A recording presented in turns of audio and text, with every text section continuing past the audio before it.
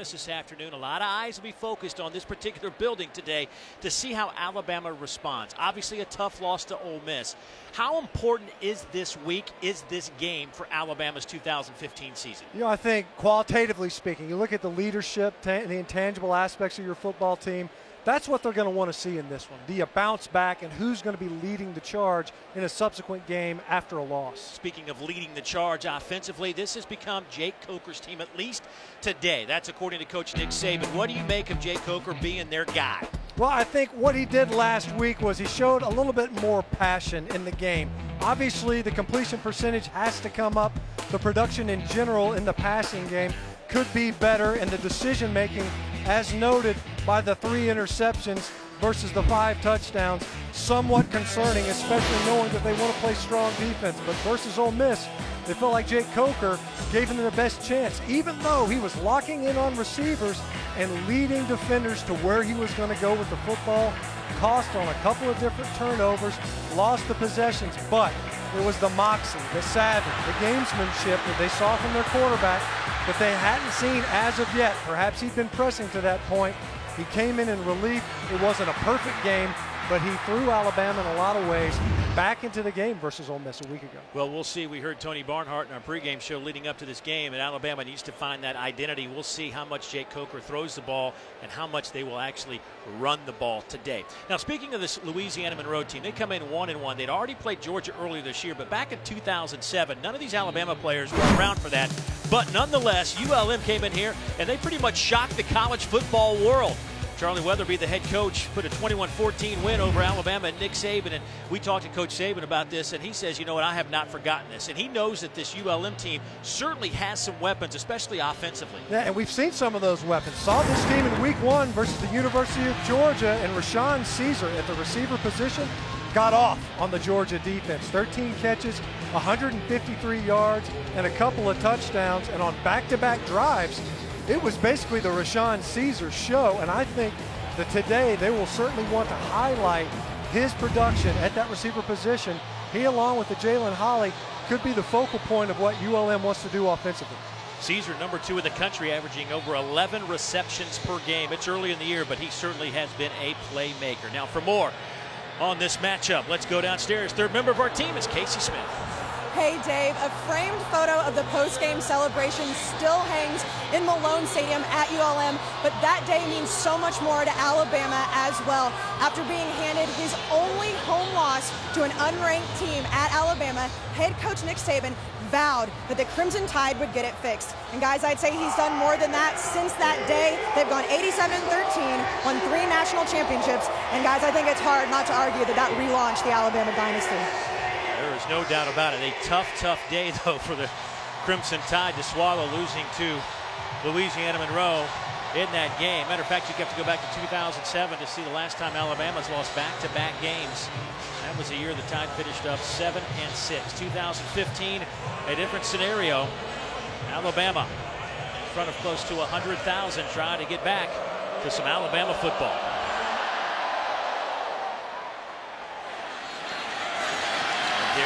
Stewart hit it to 15 and dropped there. Big collision. The Tide will be backed up inside their 20-yard line as we look at this Alabama offense. And obviously you're going to probably see this run game try to get cranked up today. And if they do decide to throw the football, a couple of guys we highlighted will be a factor in that passing game, especially since the injury to Robert Foster. Yeah, O.J. Howard we knew was going to be a weapon, an overgrown wide receiver who's become a true tight end this season in the Alabama offense. And Richard Mullaney, a surprise, 18 targets last week. The bulk of those coming on key downs on 3rd and 4th. Out of that pistol, first carry goes to Derrick Henry. The junior only picks up a yard. Vanagu with the tackle for this Louisiana-Monroe team. And a quick update on ULM. If you don't know much about them, this is a team that returns a ton of players. 9 starters defensively, including 7 guys that are multi-year starters. Another handoff inside between the tackles for Henry, and he only gets about a half a yard, maybe a yard. Justin Backus, the free safety, came looping in for the tackle for the Warhawks. Todd Berry loves his defensive unit. He thinks this might be the most talented unit he's had yet in their time. And Louisiana-Monroe, they've been very aggressive and are often very active in their front. Lots of different blitz looks, and you'll see a lot of stemming of their defensive front. You see them shifting around now before they get into their alignment.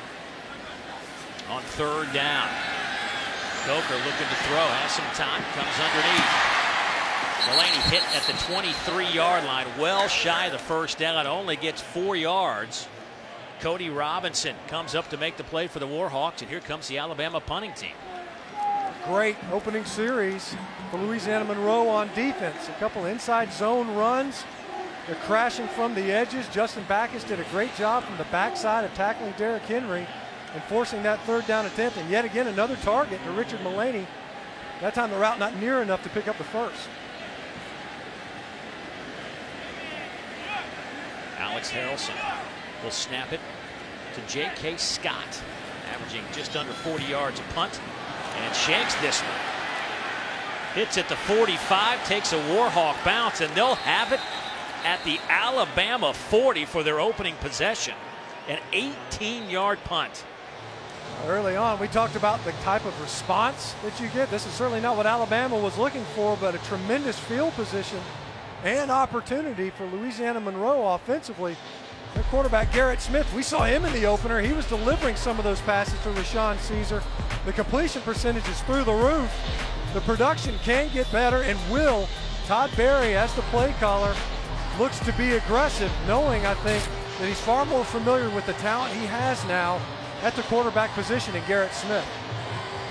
Spring Branch, Texas. Boy, he took a couple of early shots at Georgia in week 1 in his first career start, threw an early interception, but really settled in nicely. Coming off a fantastic game against Nichols, 370 yards through the air. First carry, Garrett Smith will pick up a couple of yards. Jaron Reed comes in to make the tackle for this Alabama defense. So clearly Coach Berry's not looking to protect his quarterback in this one. Yeah. The first play is to run him right into the mouth of the beast. There's not likely to be a lot of rushing room versus this Alabama defensive front. One of the most physical down fronts that I've seen in college football in a long time. ULM will spread the field all day long. Here comes Caesar in motion. And a flag down, whistle blow, stops the play up front.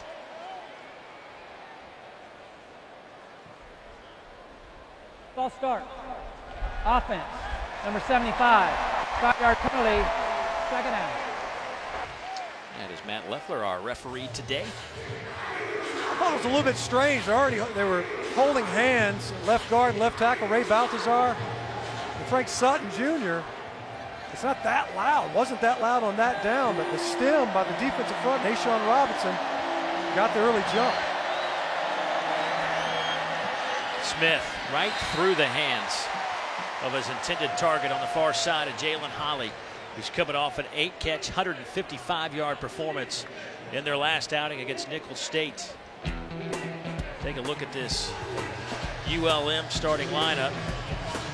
They've got some playmakers in this group. They're going to have to run the ball at least a little bit, have some success today. And also protect. And Garrett Smith, they think Chase Region is their best offensive lineman at right tackle. He will be tested here today versus this Alabama front. So now it's third down, and ULM chasing the downs. Set up a little screen. Well played. Reuben Foster read it, made the play, loss of 3. Reuben Foster in his linebacking position, he calls the defensive sets. So he's been asked to do a lot more than he had previously in his career. They like what they're getting out of Foster, not only as a tackler, but also in communicating with the balance of the defense. Excellent recognition and diagnosing that screen, picking his way through the traffic and making the tackle. Boy, a really spread formation on this punt by ULM. Wall sends it down to Jones. Fair catch at the 10-yard line, a 35-yard punt. So Alabama will have the football for the second time this afternoon. Alabama's offense averaging 36 points a game, over 500 yards of offense, back on the field for the second time today. Jake Coker getting the start. For more on that, let's go down to Casey Smith. Dave, Alabama offensive coordinator Lane Kiffin told us that Jake Coker got all the first team reps all week in practice because they want him to come out today and just play football and not overthink the competition side of things. They loved what they saw from him against Ole Miss, his energy, his passion, and his competitive edge, and they hope that continues today. You know, when we were in our meetings with Coach Saban and Kirby Smart and Lane Kiffin, all of them were like, you know what, yeah, that loss hurt last week. It really did sting, but, I mean, the sky's not falling.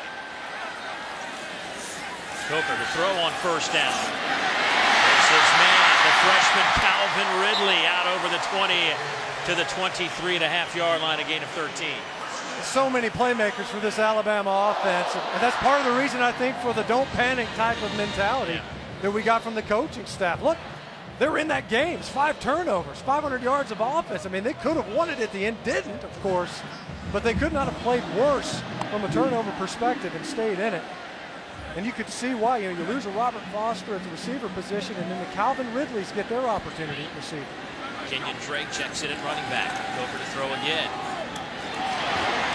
Incomplete, dropped on the far side by Ardarius Stewart, covered by Trey Caldwell, one of the better cover men out of the Sun Belt, a senior out of Richardson, Texas. This passing game is going to have its opportunities today versus Louisiana-Monroe. They like to play man, and it's certainly the Sun Belt Conference. They're one of the better man cover teams. They'll be challenged today by Alabama, but also giving this passing attack for the Crimson Tide to hone their edge versus contested throws. Second down and 10 now.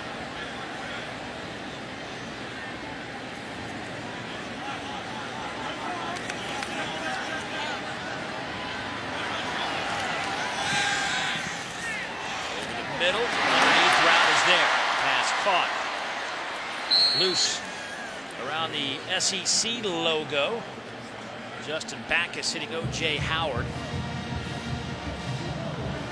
I'll tell you what, when you look at this Alabama offense, you mentioned some of the weapons. I think O.J. Howard's a guy that they certainly, at least going forward, will find 88 a lot more. Yeah, you know, and coming into the season, everybody had wondered, you know, where is this O.J. Howard kid in this offense?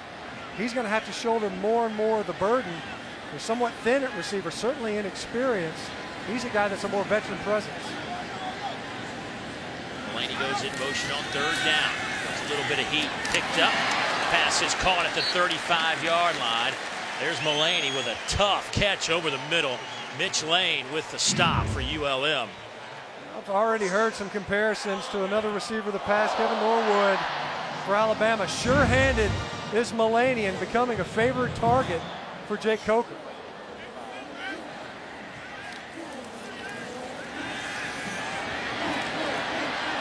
That pass is bobbled and dropped by Ridley. It'll be second down and 10. See already moving Richard Mulaney all over the formation. That time, number 16 ended up lining up as a fullback. They had a full slide protection, like a spider protection. You got 2 options to the right-hand side. That time just a little bit underthrown by Jake Coker. This ULM defense, their base is basically nickel. They run that 3-3-5, but in today's game, that's just the way the game's going now. Most teams line up and play nickel anyway.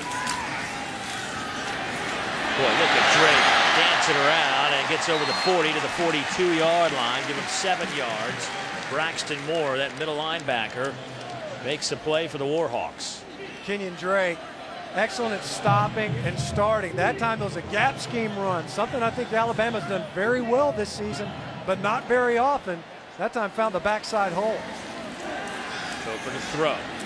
Gets it out to Howard, the tight end. He's to the 43.5-yard line. That'll be a yard and a half, maybe 2 shy of the first down. Trey Hunter on the coverage. Basically the same play that we saw on first down, except O.J. Howard was lined up in the fullback position, and they flood him out to the right-hand side. Nice tackling in the open field to deny the yardage needed.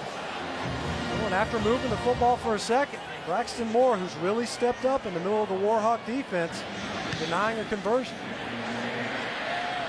Caesar back to return the punt. Fair catch taken inside the 20, a 38-yard kick. So ULM.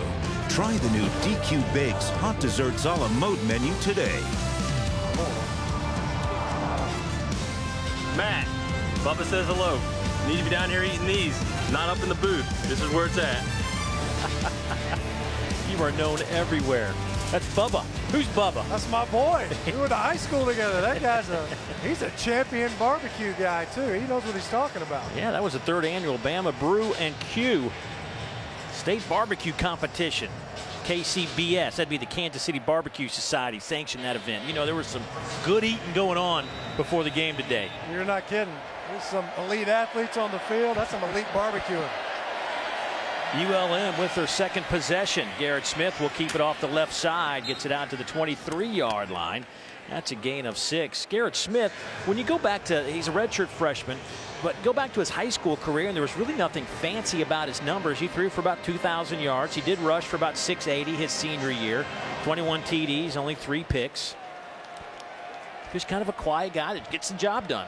I tell you what, he announced his presence with authority this season in that opener. I'm not sure even the ULM coaching staff knew what they had at quarterback until that game. Boy, swallowed up that time by Denzel Duvall. A loss of 4 on the play, and give Duvall his 3rd tackle behind the line and his 1st sack of the season. We talked about Chase Region, right tackle. You see right here working against Duvall. He's going to be coming off the edge, outside linebacker, but he plays on the line of scrimmage almost exclusively. And he just falls right back underneath once he reached the quarterback's depth. So difficult knowing that that pocket will collapse inside out with the way Alabama can pressure.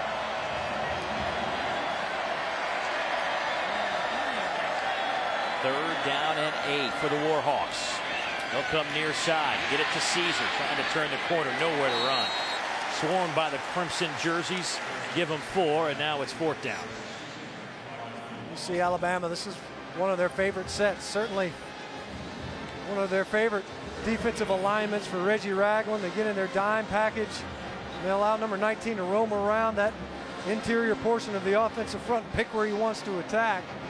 That is not an optimal down and distance, of course, for any offense. But again, we've seen Todd Berry not scary to get Garrett Smith going in the ground game with a couple inside runs. Chris Qualls, the true freshman from Searcy, Arkansas. Back to punt, averaging about 34 yards a kick. Pressure comes, he gets it away. Fair catch called for by Cyrus Jones at the 45-yard line. So Alabama's defense does force a flip. I'm very disappointed. I apologize to the people who support this program that we didn't represent it with the class that it deserves to be represented with, and we will get it fixed. All right, we will continue to work to get where we want to go relative to the kind of football players that we develop, the attitude that we develop in them, the consistency that they play with, the responsibility they take for getting their job done and doing their job so we can execute better as a group. That was the post-game comments after that 2007 loss to ULM, and I would say that focus paid off. They went 12-2 in 2008, and then, of course, the rest is history. Message received, yes. Right? And accepted, because it certainly has resulted in a near dynasty. You could probably even call it that. Certainly dominance is a fair moniker for what they've been able to build. I think in a lot of ways it helped this program hit the reset button. This is what can happen if you don't buy into the quote-unquote process, and it certainly has paid dividends. Let's see what Alabama's offense can do here. They've had a couple of punts. They'll hand it to Henry off the left side. He'll pick up a 2.5, maybe 3 yards.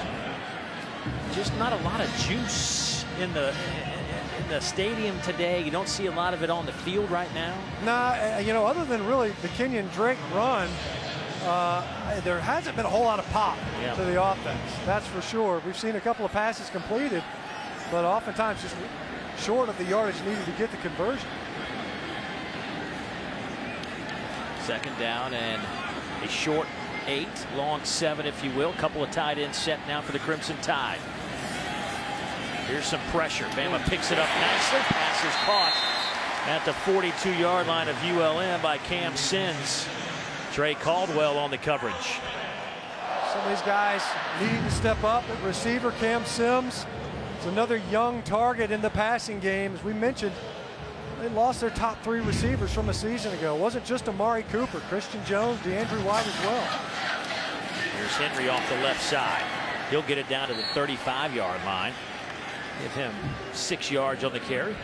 These are the plays, these gap schemes. By gap schemes, I mean you pull a backside offensive lineman, you get a double team at the point of attack. This offensive line seems to do an excellent job with that type of a run game approach. Did a good job versus Ole Miss as well. And here today, those have been the better runs. Coker under pressure, throws it in the ground. ULM had that one snuffed out, looking for Calvin Ridley. Pressure came from Lorenzo Jackson.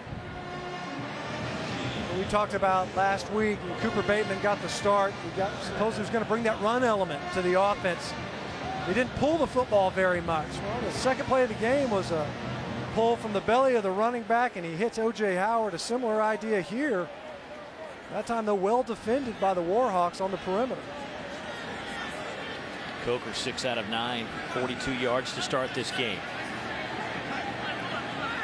2 tight end set. He'll line up in that pistol with Henry, your tailback. He'll give it to the big fella left side. Good stiff arm. Has the first down.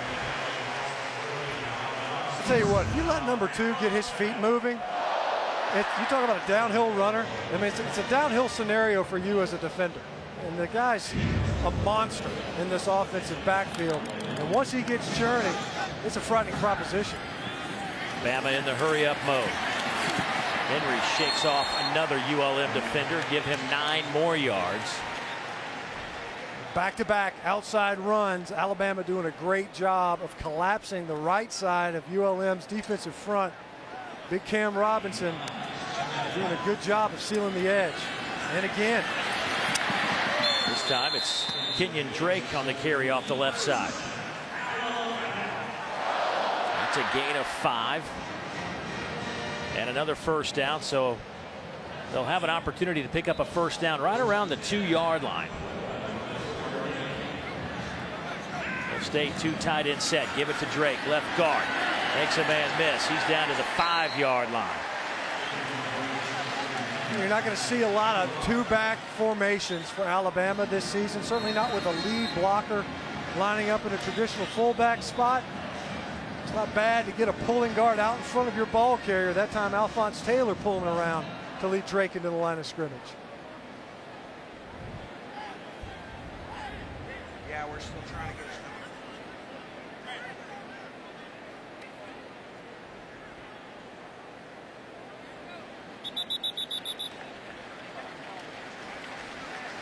Looks like Cody Robinson, senior outside backer. He's been bothered with a foot injury. Didn't play in their last outing. ULM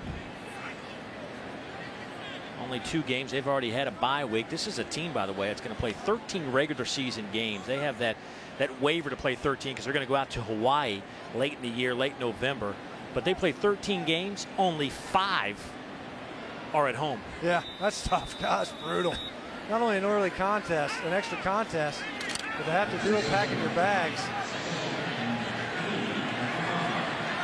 2nd down and 3. They'll give it to Henry. Not much happening there. So now it'll be 3rd down and about 3. Once again, first down line right around the 2-yard line. Jaron Johnson, Colton Moorhead combined for that stop for ULM as Alabama gets to the line in a hurry once again. Here's Henry. And he'll be shy of the first down. It'll be 4th down and about 1.5 yards, maybe 2. Lorenzo Jackson crashes in to make the play. You mentioned the big fella, Derrick Henry. If you get those legs turning, he's a menace. If you get around his feet, especially early and around the line of scrimmage, you can trip him up. But that time, those backside end up collapsing in and around Derrick Henry's ankles, which is probably the only place you can attack him, as big as he is, but to force the 4th down. Nick Saban's going to take a timeout, but he is pointing to the play clock. Said it never reset.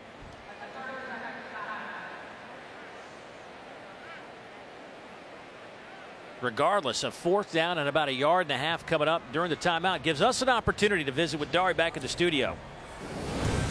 All right, guys, it is time for an SEC Right Now, brought to you by State Farm. Down 7-0, trying to snap that 10-game skid against Florida. Tennessee, little wide receiver pass. Josh Dobbs on the receiving end, and he's gone. 58 yards for the touchdown, and it is a 7-7 game right now in the second. Well, I tell you what, that's a big game for both those, but I think it's a really, really big game for Tennessee. No question. I mean, they've lost for 10 straight years. That was one of the marquee matchups in that East Division. Hasn't been the case. A decade of dominance by the Gators. And Tennessee's been so close. You know, that 10-9 loss a season ago had to have been deflating. See what Bama has here. And ULM will take a timeout. Well, they brought in, they've got an overload. And they moved their right tackle, Dominic Jackson, over to the left-hand side. Todd Berry takes a timeout, wants to make sure that his troops are ready. This is a huge 4th down. We've seen this Warhawk defense deny the Crimson Tide on the previous 2 possessions. Now, you know, they get the ground game going a little bit, but the force a 4th and short. Big opportunity for them to turn the Tide away. You know, we keep hearing, what kind of offense is this? What is their mantra as a unit? And it's hard to figure out. They're trying to run the football, but you're now looking at 4th down and about 1 yard here. They hadn't had much success once they got inside the 15-yard line running the football. Bogs down, doesn't it? And you look at it, Lane Kiffin, he's working his way through his troops. We were visiting with him yesterday. They were saying, look, we don't really need an identity. We can be somewhat amorphous, and that's my terminology more than it is theirs, but you take what you give them. But they're only about 50%. They've already had 8 4th down attempts this year, only converting 4. So here we go on 4th down and about 1.5 yards. Coker under center, out of the I formation. Henry with the carry. And the size and the will gets Alabama a touchdown. The 8th for Derrick Henry. Well, they ran well behind the left side of the Alabama offensive front. And this time they borrowed yet another offensive lineman. Why not stick big Dominic Jackson over there as well? They're 78. Force them to defend yet another gap over there. They collapse that side of the Warhawk defense. Adam Griffith in to attempt the point after. Cooper Bateman with the hold. And the kick is perfect. Alabama leads it 7-0. 2:38 to go here in the opening quarter. Derrick Henry again finds the end zone. He's done this a lot. Number 8 on the ground for the junior. It was an 11-play drive, but 10 of those were running plays, capped off by Derrick Henry from a few yards out. Well, you know, this is a big offensive front, but it gets even bigger when you put 320 pounds, your right tackle there. Then you're going to pull Alphonse Taylor to the point of attack. And we talked about the 2-back offense. Michael Nicewander in there as well. That's 900 pounds that you're slamming up into the point of attack. And that's excluding the 240 pounds that's carrying the football. So you're talking about, you know, what, half a ton that you're blowing up in there? 9 straight game with a rushing touchdown for Derrick Henry. Caldwell on that return out over the 20 to the 22-yard line. So let's see if ULM can answer here. A couple of punts on their first 2 possessions.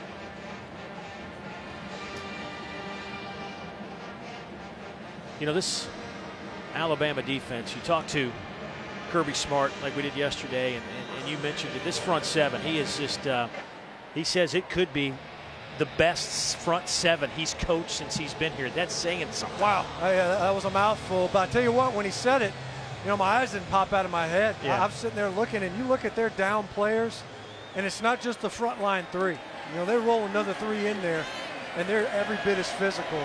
They can be dominant along that line of scrimmage and are. Smith comes near side. Jalen Holly makes the catch, and there's the swarming crimson jerseys again.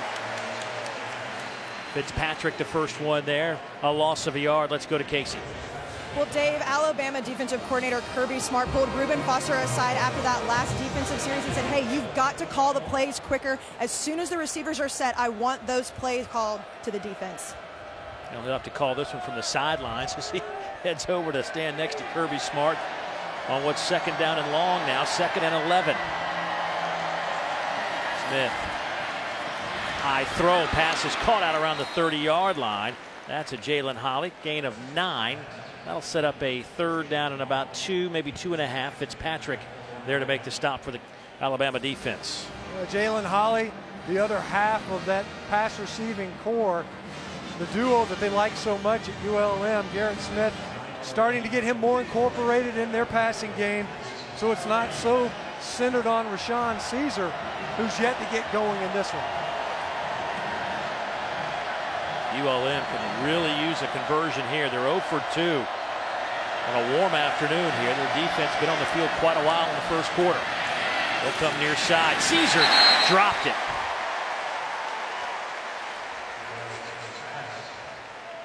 Caesar doesn't come up with this catch. I think if he handles it cleanly, he'd have enough to turn the corner and get upfield quickly. It wasn't 3rd and much. But of course, you got to secure the reception first. So getting closed upon quickly, unable to handle it. You mentioned it, Dave. They need to get something going offensively. So far, haven't been able to do so. Qualls out of Searcy, Arkansas. Cyrus Jones. He's to midfield. A flag down back at the 42-yard line.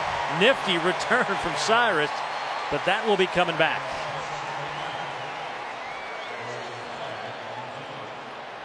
Cyrus Jones, they pull him over to defense, former receiver, showing some moves. During the return, illegal block in the back. On the return team, number 20, the 10-yard penalty, 1st down. Yeah, that's on Sean Hamilton. And you see him trailing. It's going to end up, I think, being on, you see number 20 as he enters the screen right there.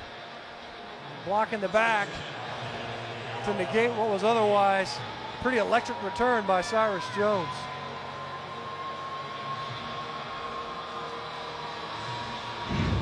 So that'll put the ball back at the Alabama 47-yard line. That last drive, 11 plays, 10 of those on the ground, so maybe they're trying to just ground and pound this ULM defense on a warm day here at Bryant-Denny. You know, if it's there, why get away from it? It was a slow start on those first 2 possessions. Go with what's working. Coker on a little play action. Going deep. One-on-one coverage. Dropped at the goal line. Darius Stewart and Lindsey Pipkins shoulder to shoulder, and Stewart just couldn't hang on. Well, Pipkins does a great job of raking this football as it drops into the arms of Darius Stewart. Slowed Darius just a little bit on that throw, hung just a hair, gave Pipkins a chance, seeing with that left hand, to rake that football out of there.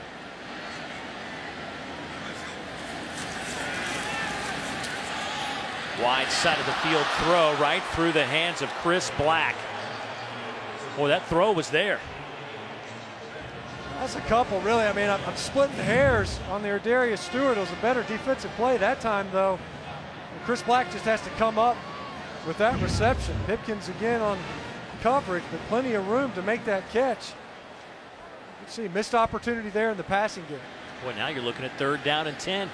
That's the problem when you take that shot on 1st down. That ball was there, you don't come up with it, an incompletion on 2nd. And you're facing a difficult 3rd down conversion.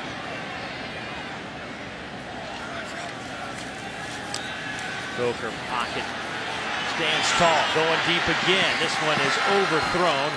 Looking for Stewart once again. Pipkins in coverage, and ULM's defense forces a 3 and out. Stewart getting a lot of work. Matter of fact, last week he got a ton of work. He played over 100 snaps last week. Pretty remarkable. We know obviously he's getting special team snaps as well. And Stewart, who lines up on the right side of the formation exclusively, they'll send him deep. He's a guy that can stretch the defense for this Bama offensive attack. But it's the completions. It's the throws like the one on second down to Chris Black that the coaching staff are looking for this passing game to complete. It's not just on the quarterback. What good high kick that will hit with the one and bounce into the end zone for a touchback. 12 seconds to go here in the opening quarter. Make it 11 now. Watch ESPN as your best friend on a busy college football Saturday. Use it to stream every game live on your computer, tablet, and smartphone. Just download the Watch ESPN app or go to watchespn.com. That sucker, I was up here before the game, got here a little early, and I was just zipping through every game. It was unbelievable. Just find me the hot game. It is. I mean, the world is your oyster, man. What game you want to see? I know that they designed that and put it out because of me. So I appreciate all the folks at the tech department back at ESPN for developing the app. The target demo, huh? Play-by-play guys. I'm that guy. First down and 10 for the Warhawks. Smith will keep it, and well, the run game just for ULM this year hasn't been great. And I'm trying to run against these guys from Alabama. Hard to get that run game cranked up against these guys.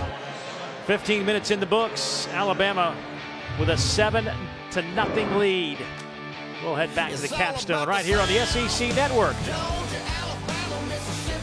Well, Alabama outgains ULM 95-14 in that first quarter. Hard to run against this Alabama defense. Yeah, part of the reason we're talking about, somehow or other, Garrett Smith ending up with a football, it's because of this technique right here.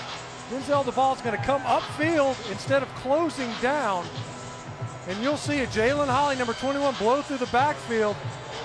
Garrett Smith's got no other choice but to hang on to this football.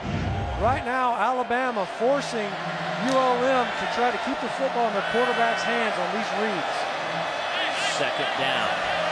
Smith, empty backfield, throws near side. Caesar makes the catch, falls forward to the 29-yard line, about a yard shy. ULM is yet to pick up a first down this afternoon. They're a yard shy from doing that at the moment. Well, look where Rashawn Caesar stacks up. 34 straight games. You can tell why he's proven to be such a reliable piece of what they try to do offensively.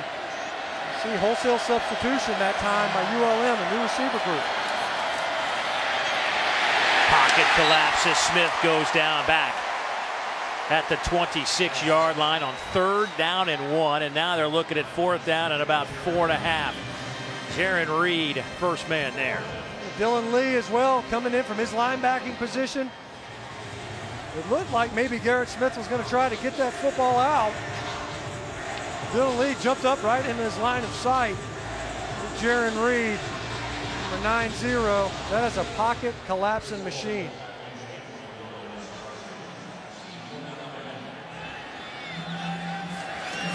Bad snap, loose football. Qualls in the end zone. He's going to try to run with it, and he is hammered at the 15-yard line. He loses 11 and slow to get up. Boy, did he take a shot. And it looked to me, Dave, it was a good snap, but it was one of the shield guys. It looks like that ball got tipped. I think it was Frank Sutton Jr., the right guard, who was lined up in the shield. Watch his hand, see it bounces right off of his left shoulder.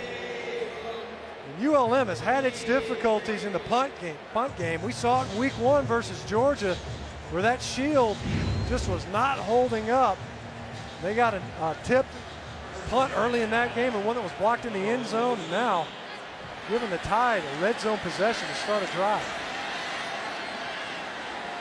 First down from the 15. Coker to throw. Goes to the wide side. Ridley! Touchdown, Alabama.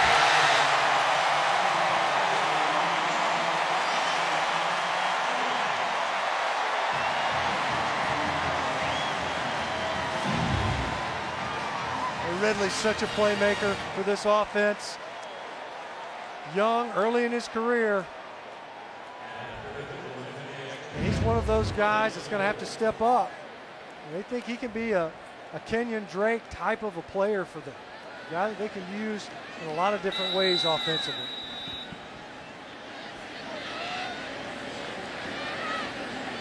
Griffin with the point after attempt.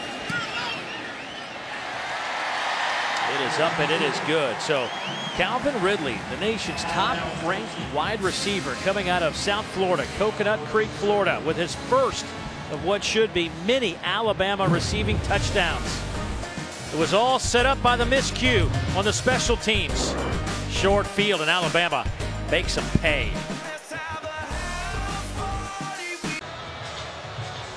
Celebrating its 11th year sponsoring the Good Hands Field Goal Nets, Allstate makes contributions to participating universities' general scholarship funds for each field goal and extra point kick. Since 2005, Allstate has donated millions in scholarship funds.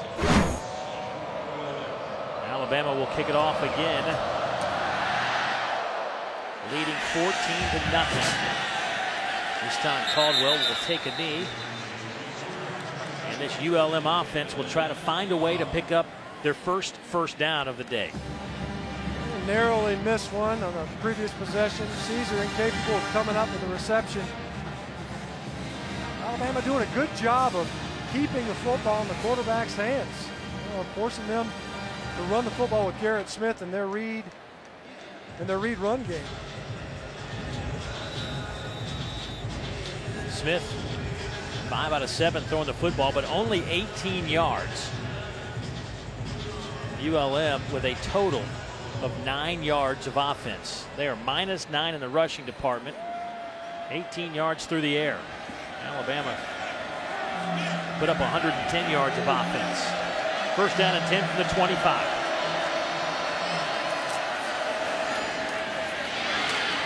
Here's Holly fighting his way out to the 30-yard line.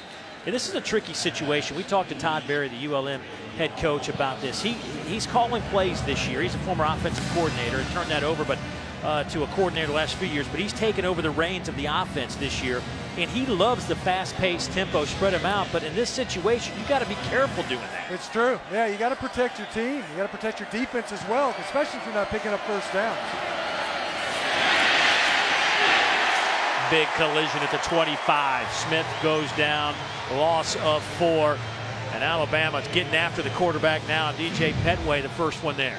Just know where to go with the football, and you have to know that eventually that clock has got to go off in your head. If you're Garrett Smith, you have to unload the football somewhere so that you're not taking a negative yardage play and a shot when you still possess the football. Get rid of it, knowing that that pass rush is going to collapse in around you. So now you're 3rd down and 10, a dangerous situation here for the Warhawks. Caesar comes in motion near side. 3-man rush. That pass is dropped. Trey Perrier, the junior, out of Kenner, Louisiana, can't hold on, and another 4th down situation coming up for ULM. Even if Perrier comes up with that catch, really nowhere to go once he makes the reception. Would have been shy of the yards needed. A 3-man rush. When you're flooding the coverage with 8 defenders and underneath routes, there's nowhere to go.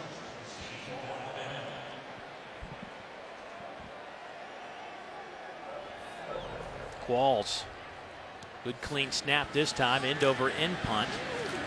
Takes a ULM bounce down around the 30-yard line, out of bounds at the 29-yard line. So a 46-yard punt. And Alabama's offense back on the field with 12:04 to go, second quarter, up a couple of touchdowns.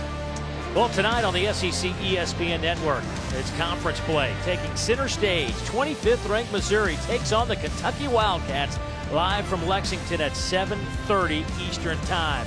Exclusively right here on the SEC ESPN Network. And of course, it'll be streaming live on the Watch ESPN app. And Missouri, they just keep finding a way to win. It has not been pretty. Meanwhile, Kentucky, they're at that crossroads, much like Tennessee, that you wonder when it's coming. Right. Yeah, you're right there. I mean, no one more than Mark Stoops. Gary Pinkel, he's found ways to win with his team in all sorts of ways. Defensive touchdowns, special teams. This year really struggling at quarterback over Missouri. Coker stepping up in the pocket, underthrown and intercepted. Trey Hunter picks up the interception at midfield and is dropped there.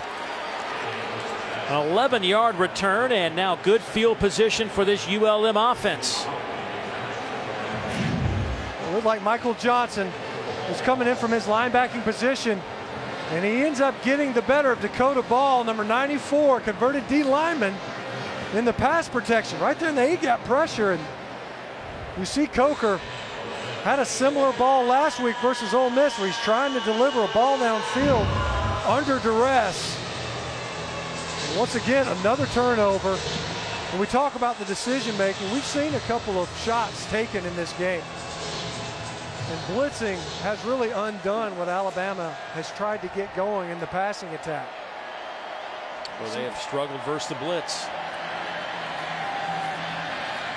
That ball's almost picked off. Denzel Duvall jumped, but I don't think he needed a jump. It looked like it was right in his belly. Well, Alabama does such a good job, maybe some of the best in the country, at tipping passes. That time, Denzel Duvall, I think he was going for the tip. The ball was thrown so low, it ends up hitting him below his elbows. Well, they did a great job last week deflecting passes against that Ole Miss, especially in the first half, that Ole Miss offense. Second down now and 10. Smith. Well, there's just nowhere to go. This guy, he didn't have any room to breathe. And that was one of those where you're caught betwixt and between a little bit. The ball dumped right over a defender's head. Not dissimilar to a touchdown play last week by Ole Miss. These offenses so oftentimes building that pass offense, that pass option on all of their play calls. But such a difficult down and distance to find yourself in when you're unsuccessful on first and second down. To be third and 10. They are 0 for 5 on third down conversions right at midfield. Empty set. Pass knocked away at the last moment, was going to be shy of the first down, but a flag in that backfield. So hold on just a moment. Yeah, I think they're going to get Ryan Anderson. He went high on Garrett Smith after he delivered the football. During the play, personal foul, targeting defense, number 22. The previous play is under further review. That's Ryan Anderson. Well, you be the judge. Yeah. I'll tell you what, I mean, that's crown of the helmet. You know, that's forcible contact above the head and neck area. It's pretty much textbook. They're going to say that wasn't enough. But he's got an opportunity to change his aiming point. To me, it looks like it really meets every qualification for a targeting call. I mean, if you're Ryan, I mean, that's sometimes we'll see. We saw a couple weeks ago, maybe last week, I can't remember, quarterback slid and there was some contact. It's a tough play. There was a targeting in there.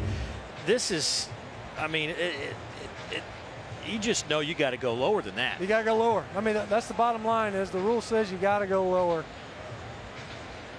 And you don't have to end up hitting the defenseless player, quote unquote, with your helmet. It's just forcible contact to the head and neck. This time it was crown of the helmet and above the head and neck area.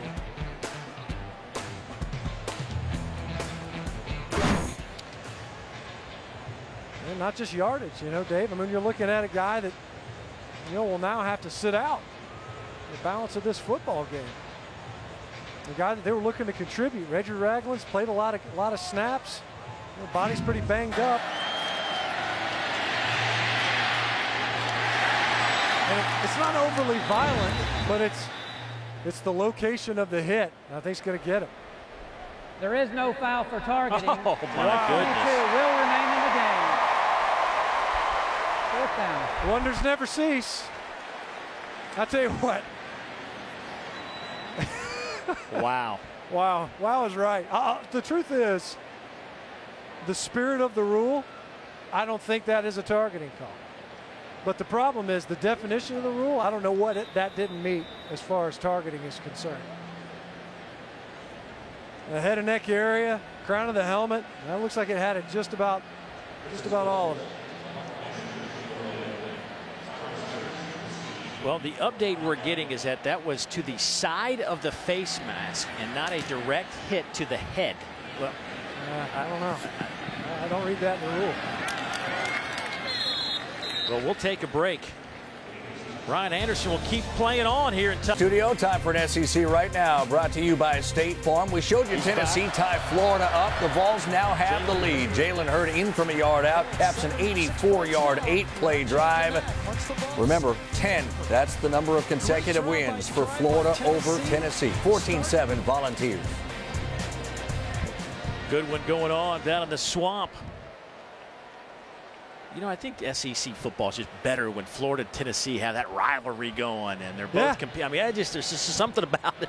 Hey, and you know what? A lot of folks watching this game are saying, you know what? The Alabama-Tennessee game, it's just more entertaining. You know, the more competitive, the more parity there is, the more interesting this conference is week in, week out.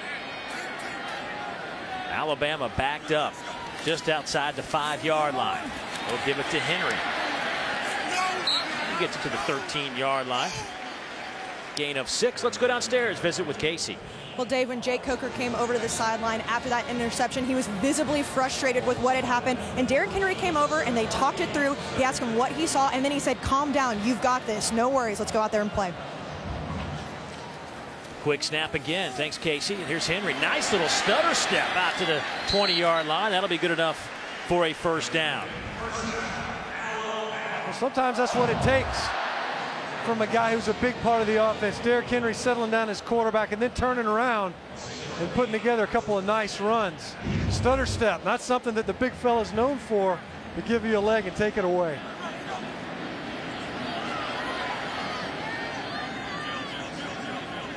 Henry switching sides, going to the left of Jake Coker. Coker in this game, 7 of 14 for 57 yards. Underneath, big hit on Calvin Ridley. He'll pick up 5, hold on to the football, but Lindsey Pipkins, textbook tackle. I'll tell you what, it was a great play by both sides. That time, Lindsey Pipkins again in the coverage and a big shot, but Calvin Ridley makes a great catch and tremendous concentration to complete it.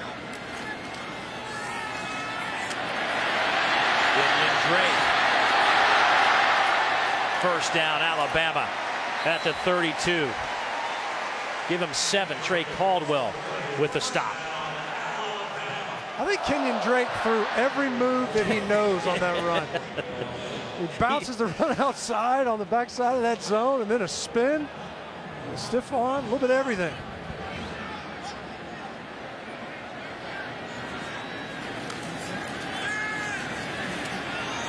Over the middle. Another big hit and another good clean reception on the other end. This time it's Ardarius Stewart with a gain of 13, and you can move the chains. A nice pocket for Jake Coker to work in, set his feet and deliver a football over the middle. Stewart, excellent concentration, knowing that Cody Robinson was waiting to give him a little chin music. Out of the pistol, Coker looking to throw. As all day, it looks like there was some feet getting tangled up around the 45-yard line. No flag. Looking for Stewart. It's kind of a strange-looking play. You're right, Dave. Along the line of scrimmage, and they're right there towards the tail end in the coverage as well. Strange timing on that entire play. Roland Jenkins getting tied up with Ardarius Stewart, and along the line of scrimmage as well. A lot of tripping.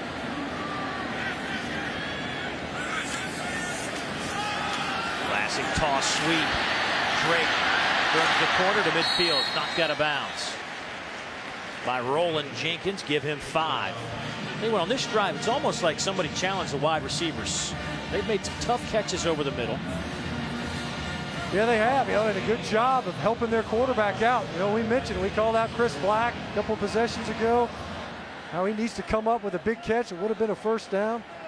And back-to-back throws where Alabama's receivers stepping up big to come up with tough catches over the middle. Coker. Just as I try to give him a little bit of love, Cam Sims drops one.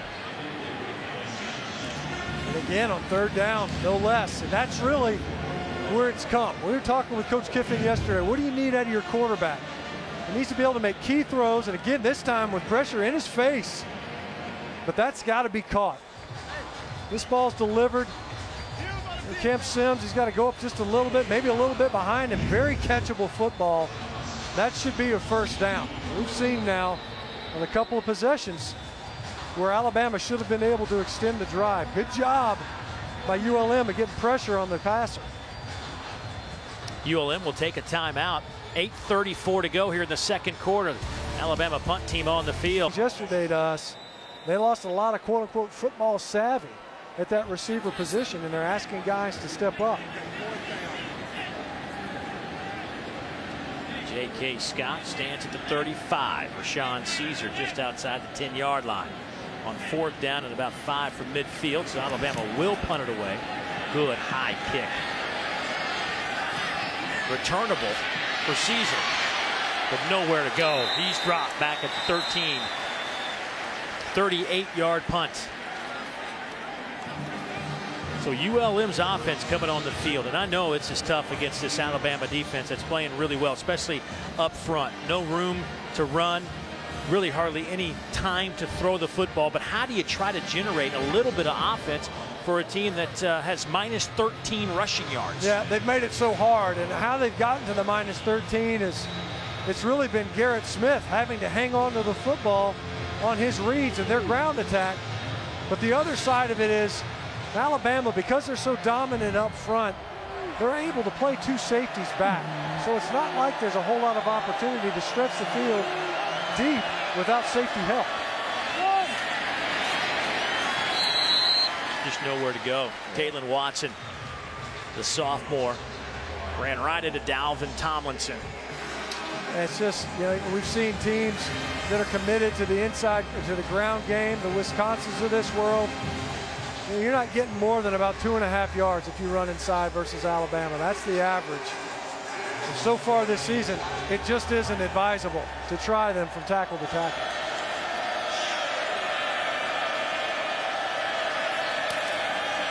Ollie comes in motion. He'll swing it that way. Needs a block, doesn't get it, but still powers his way close to the 20. That'll be 4 yards shy of the first down. Fitzpatrick, that true freshman corner out of Old Bridge, New Jersey, comes up to make the play. They're playing some young guys in that back end with Fitzpatrick, Burgess Becker, and Ronnie Harrison, 3 true freshmen. Of course, Marlon Humphrey, redshirt freshman out of Hoover, getting a lot of snaps. They really like Minka Fitzpatrick. They talked about how smart of a player he really is. Understands what they're trying to do in the back end. Warhawks 0 for 6 on third downs. Trying an underneath throw, and that's just read well, played well. Jalen Holly makes the catch, gets a yard, but there's Gino Matias-Smith, the senior out of Atlanta, making the play. A double barrel blitz right there in the inside. Reggie Ragland, who loves to get in those third downs. Sometimes they'll even line him up on the edge as a defensive end and let him come off and rush the passer. Number 19 for Alabama, a little bit banged up, it looked like, coming off the field for the Tide.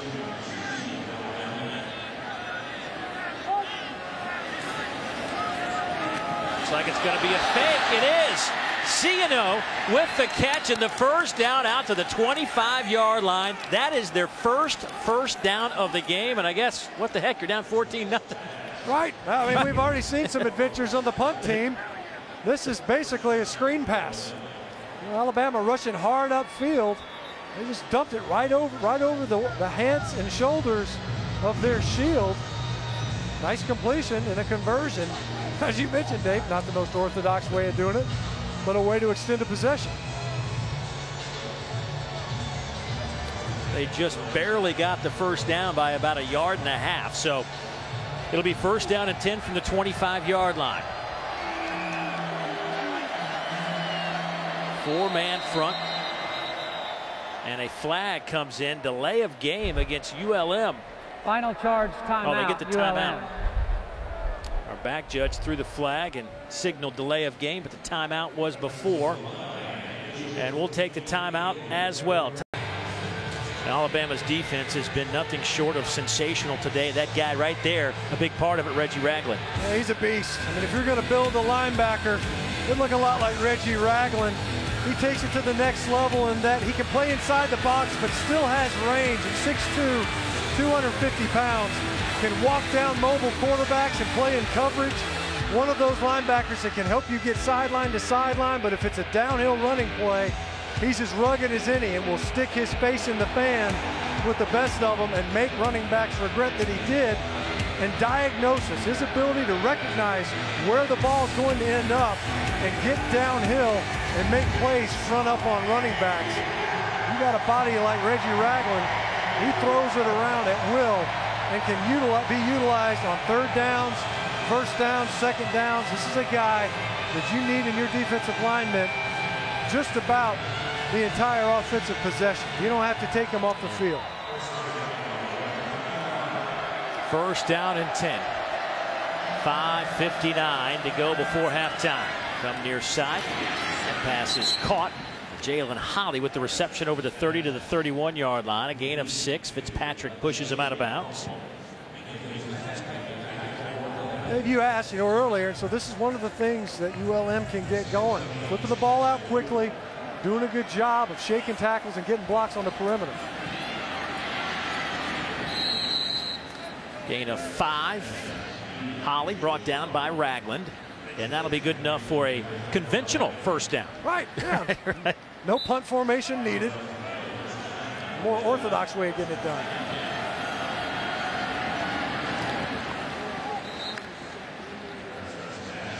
Here's Caesar.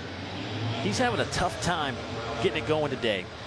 That ball sailed on Garrett Smith a little bit. I wonder if he wasn't trying to get it to Jalen Holly on a quick now pass. He had a little quick pump fake, and that may have been what brought Rashawn Caesar open on this attempt. But off the mark on that delivery. So now it's second down and 10.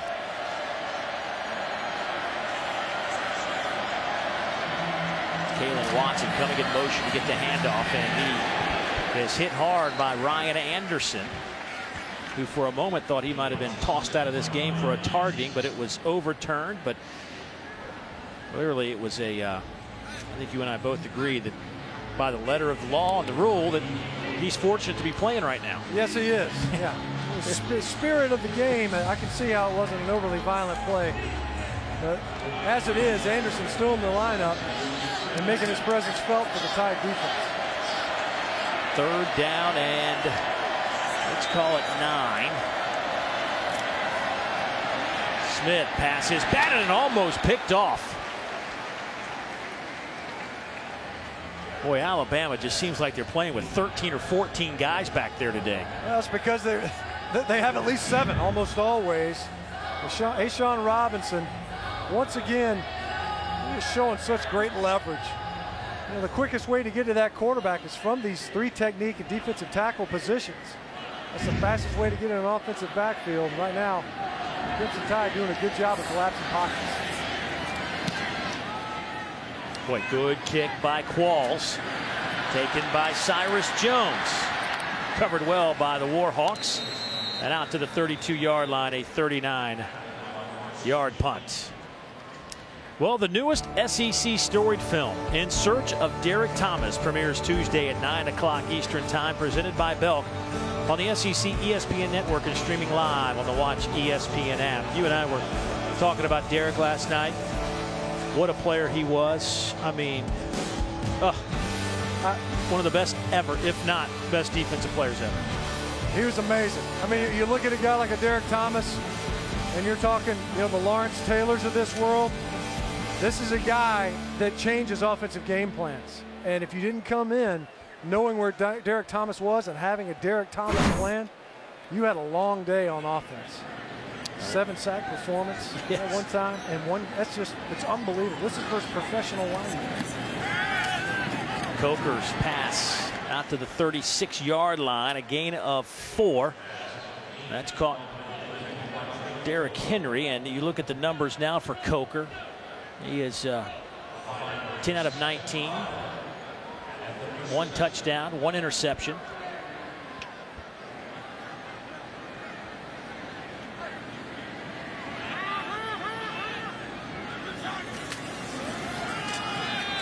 Henry gets a couple of yards out of that. Clock goes under 4 minutes. Not a lot of running room that time on the zone. That time, ULM dialing up a rundown blitz, filling both of those gaps on either side of Ryan Kelly, the center for Alabama. Not a lot of running room for big number 2 to get going.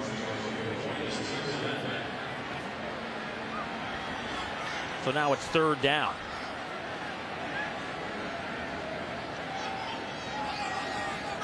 Mullaney in motion. Here's Coker. That pass is almost picked off on the far side. Ridley looked like he slipped Caldwell in the coverage, and now it's 4th down. And that time, one of what seems to be Jacob Coker's favorite targets, Mullaney, was open underneath for a sure 1st down. That time, though, Trey Caldwell does a great job of coming over Calvin Ridley, and you see Mullaney there running free over the middle and right over the ball, but Coker was already headed towards Calvin Ridley. Back-to-back targets for number 3. Great job by the Warhawk defense getting the football back for its offense with 3.5 to play. J.K. Scott will punt it to Caesar. Looks like Alabama got a timeout. Nick Saban not too happy about something. He's about 5 or 6 yards out on the field, and he's got that look that you don't really want to see if you're on the field. Nah, Bob, I tell you what, I mean, part of it has to be outside of an 11-play drive, 10 of them on the ground in a short field. This offense has largely struggled to gain any traction. Timeout on the field. Let's get an update. Let's go to the studios and Dari. All right, guys, thank you much. We'll see you on the Auto Owners Insurance Halftime Report. Dari, Chris, Booger, Casey Smith will be standing by with Nick Saban. We'll get his take on things. We'll update Tennessee and Florida. And running backs running wild. That's what this league is, right? All about running back. Great time to love if you love running games, man. On net, another big day. Quit smiling, Boog. We'll see you at halftime. Why would Boog be so excited? Oh, he played at LSU. Yeah, okay. I just wonder why he's so excited. By the way, Booger's always smiling. Yes, he is. Nick Saban not smiling right now, and I think you hit on a couple of good points. Really, an extremely short field for one of their touchdowns, and they had a nice 11-play drive, 10 of those on the ground, but that's been it for Alabama. Scott's punt will bounce inside the 20, down to the 18-yard line. 44-yard kick, 3. You look at Jay Coker, his team leading 14-0. Coach is telling us yesterday in our meetings this is his show. But Jake's got to make some plays, and I think sometimes he might be forcing it a bit. Yeah, and part of it is he pressing? Well, he's pressing sometimes when he's being pressured, trying to deliver the football, knowing you can't step into throws. It happened last week versus Ole Miss. And then again here today, pressure right in his face, trying to unload the football downfield again, that time targeting Calvin Ridley. Jake Coker is a guy that they need to really step up and at the same time allow the game to come to him. Don't make those throws that are not necessary and putting the football in harm's way. Smith. What do you think's going through his mind? Here he is, a redshirt freshman. He played Georgia in week 1, and Nichols had a great game through for 370. Now he's looking at these guys through 2 quarters of football. This has got to be like his worst nightmare. Well, I tell you what, right now it's a 2-touchdown game.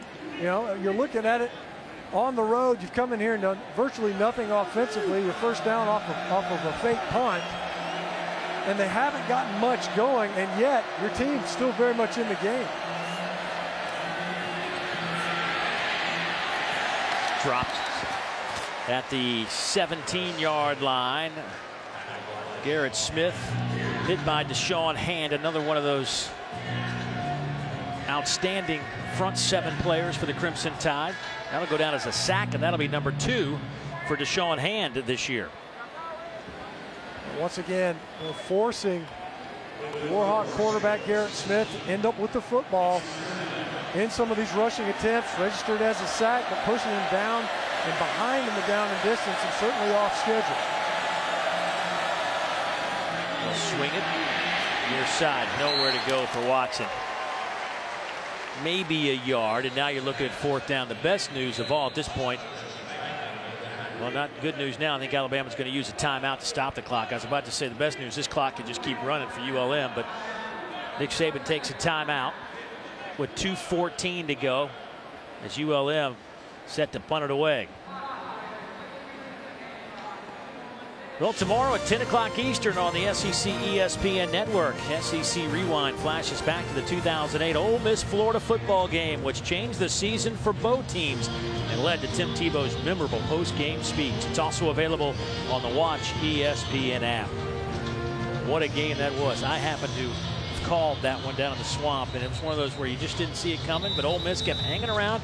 And about the third quarter, you started going, this might happen. Right. Well, you know what? It's weird, but I'm sure that's what happened with the players, too, in their mind, thinking, you know what, hey, we can win this game. It takes a while sometimes for that to really cement it in your mind. But, you know, certainly you talk about galvanizing losses. That was one of those types of losses for that Florida team. Chris Qualls stands inside his 5. Cyrus Jones at the 45-yard line. He will make the catch on the run, and he is in ULM territory at the 48-yard line. 34-yard punt, 2:06 on the clock. So a short field for Alabama. Neither team has any timeouts left. A great opportunity, though, for Lane Kiffin and his quarterback, Jake Coker, to engineer a drive. A 50-yard football field with 2 minutes to play, plenty of time. As we mentioned, it's been very much up and down performance offensively. Very choppy so far.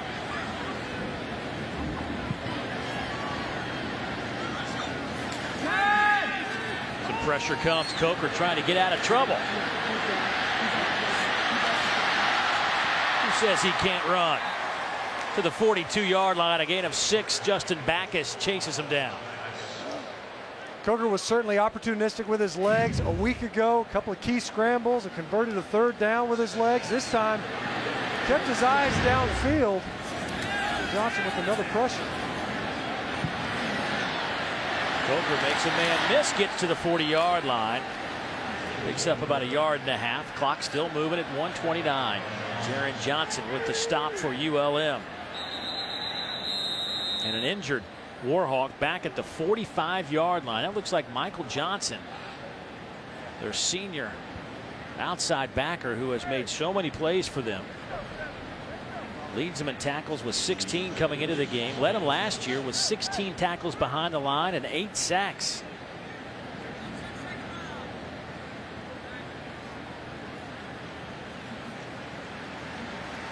So it looks like he's got a brace on one knee and a pretty sizable bandage on the other. Good to see him make it off the field under his own power. Got the pressure that forced Coker out of the pocket on the previous attempt.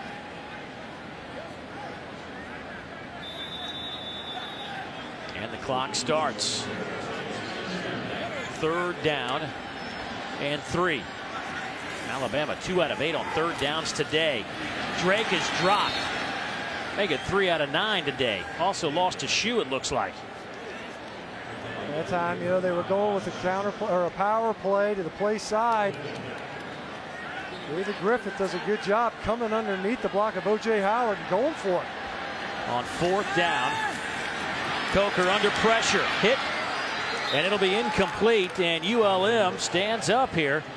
Alabama had a short field and couldn't pick up the 1st down with 47 seconds left. The Warhawks have the football. They're going to end up crossing the linebackers. They come right here. A little bit of confusion in the protection. And you've got a true freshman in there, and Damian Harris, number 34, trying to pick up a double-barrel blitz right there. Both linebackers coming in the same gap. And it's pick your poison. David Griffith got in there to pressure Jake Coker. Virtually no time to operate in that passing pocket. Travis Niekamp and Adam Wall, the co-defensive coordinators for ULM, have to be pretty happy with the way their group has played today. Smith will swing it. Caught by Watson, and he's out of bounds at the 45. And a flag comes in. Reuben Foster with the hit on Watson, who went flying over there in the bench, and that may be for a late hit. Personal foul. Late hit out of bounds. Defense, number 10. 15-yard penalty. Automatic. First down. Tell you what, that's big. You see Reuben Foster didn't let up. You know, once he's in the white, you've got to pull up. You can't take a shot on a guy.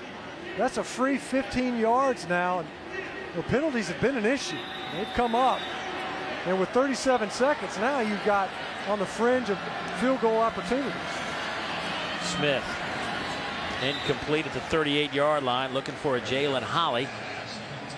And now another injured player. This one, Alabama. It's big Jonathan Allen, I think.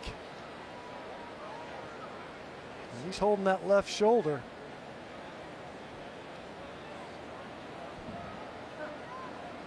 One of the key anchors to what Alabama does defensively on that front. We talk about how deep they are.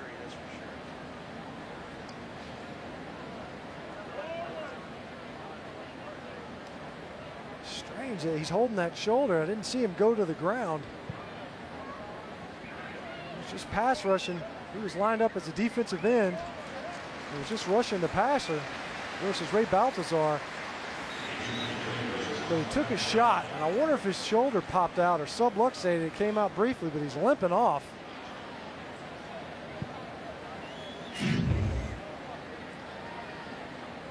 You see, he'll come in on an inside move and watch this shot on his left shoulder, which is what it looked like he was holding. He just drops that left arm and holds it.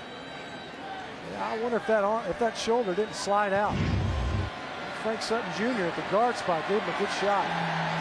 He's heading back to the locker room. Only 31 seconds to play before intermission.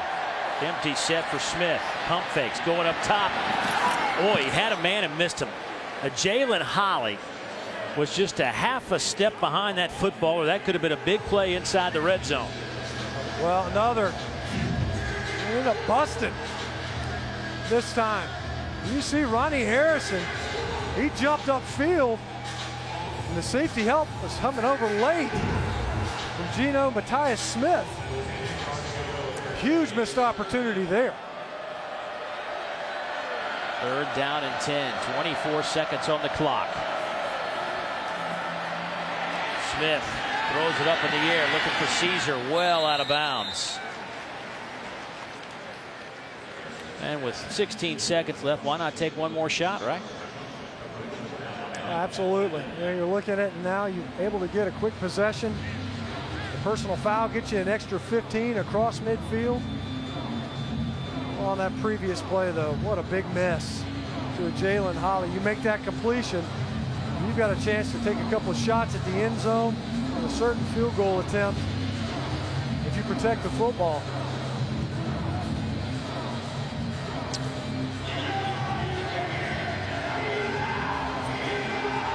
ULM has a couple of first downs here in the first half, but they've been 0 for 10 on third downs today. They're looking at a 4th down and 10 here.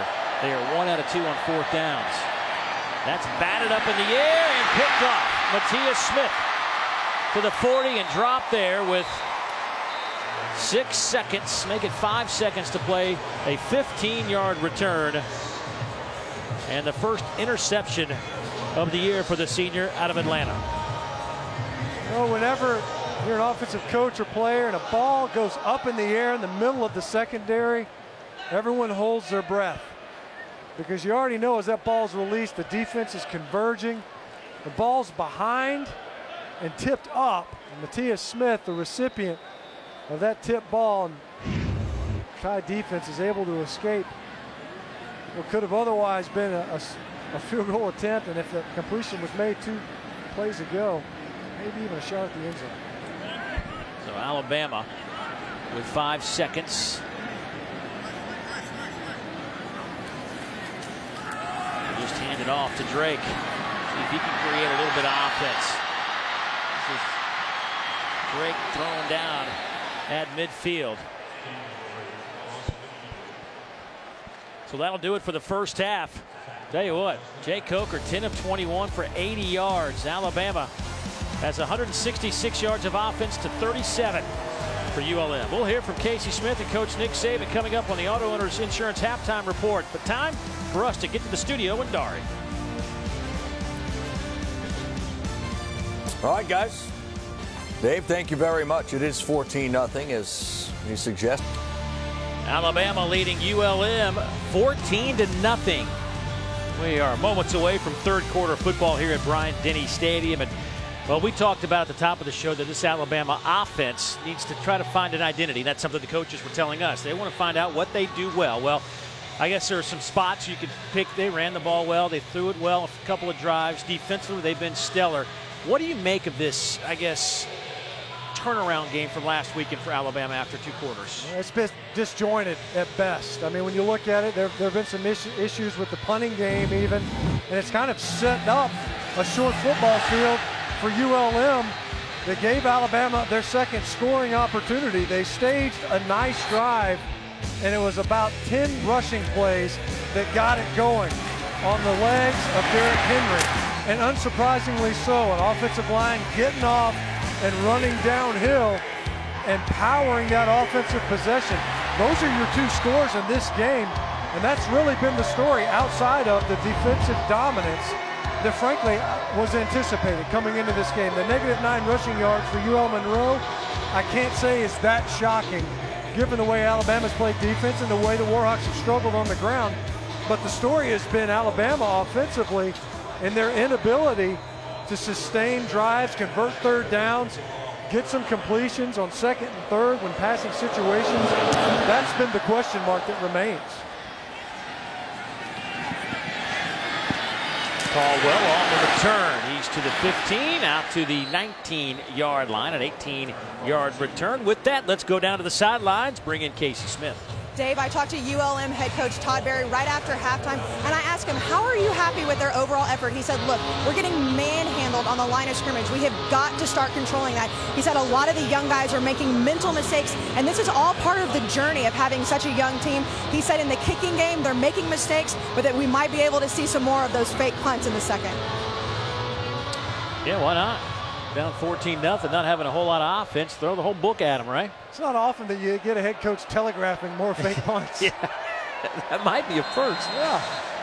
And here is a flag.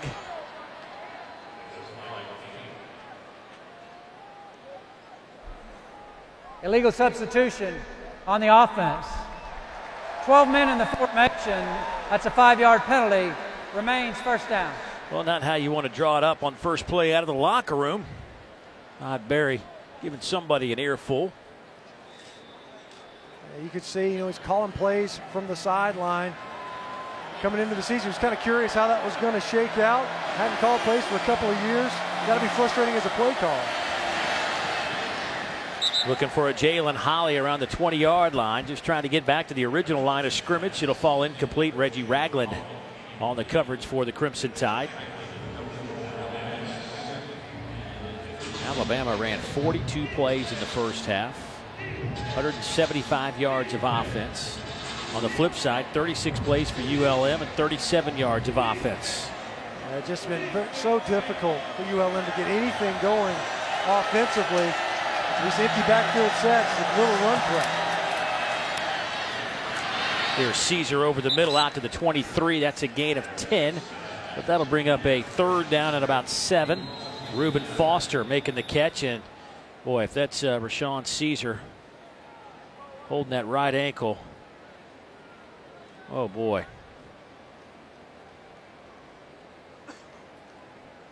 You talk about a blow to an offense that finds itself still in the game. As we've mentioned, only a 2-score game, but there really has been little to no threat from the Warhawk offense. Had an opportunity right there at the end of the first half, but unable to capitalize. And if Rashawn Caesar comes out of the lineup, that's a big. Rashawn Caesar being carted off here at Bryant-Denny Stadium.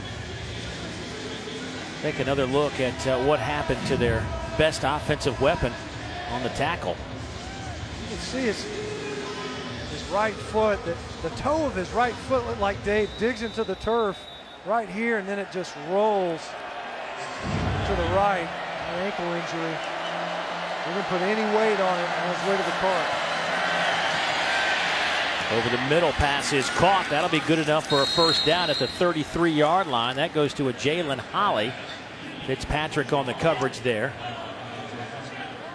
Nice time for Garrett Smith to step into that throw, and he fires a dart in there for Jalen Holly, who now really has to step up as a receiver in Rashawn Caesar's absence. And no R.J. Turner, a true freshman receiver they're very high on. He is out for this game as well. So down in numbers at the wide receiver position for ULM.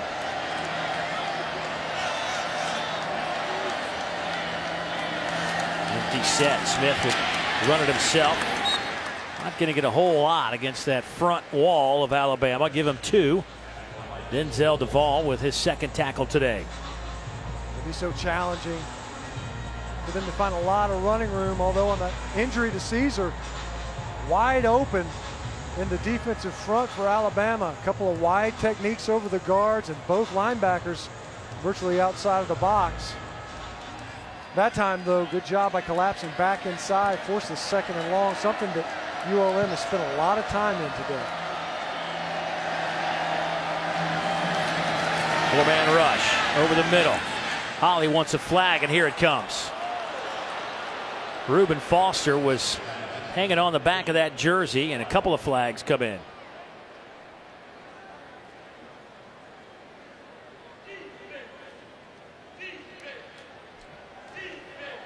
Pass interference. Defense, number 10. That's a spot foul with an automatic first down. That's a favorable matchup. You've got Reuben Foster on a Jalen Holly. That's where Rashawn Caesar was lined up before. Linebacker on a receiver. Reuben Foster's an athlete. That's a tough matchup, though, when you're working on a receiver. He's going to come underneath, and he definitely got the hook on him, didn't he? Yes, he did. Hard to miss that in the middle of the field. But Coach has said Reuben played really well last week against Ole Miss.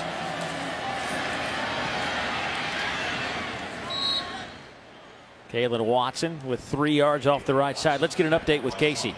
Dave, I'm being told that Alabama defensive lineman Jonathan Allen will be out for the game with a shoulder injury. He will be back on the sidelines wearing a sling. Allen came into this game with 3 sacks to lead Alabama. And as you described when we saw the replay, it just looked like it was awkward. Got twisted the wrong way on that shoulder. Yeah, I've had a shoulder injury for the same reason. Holly to midfield. That's a gain of 5. That'll bring up a 3rd down and 2. Well, right now, Garrett Smith doing a good job delivering the football, getting it out of his hands. We've seen him hang on to the ball a little bit, coverage downfield, nowhere to go. And eventually that tight front constricts that pocket, ends up getting the quarterback on the ground. Now they're getting the ball quickly out of his hands to set up a 3rd and manageable.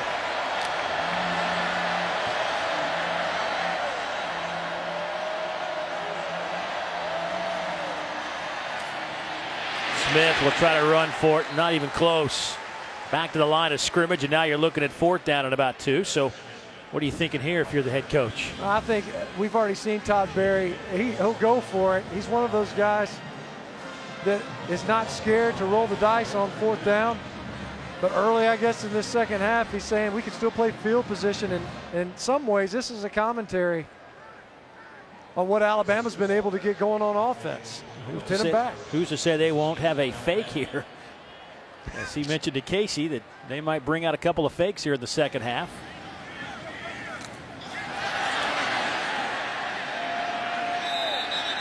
Fair catch called for. Ball hit the defensive player right in the back, and a flag comes in.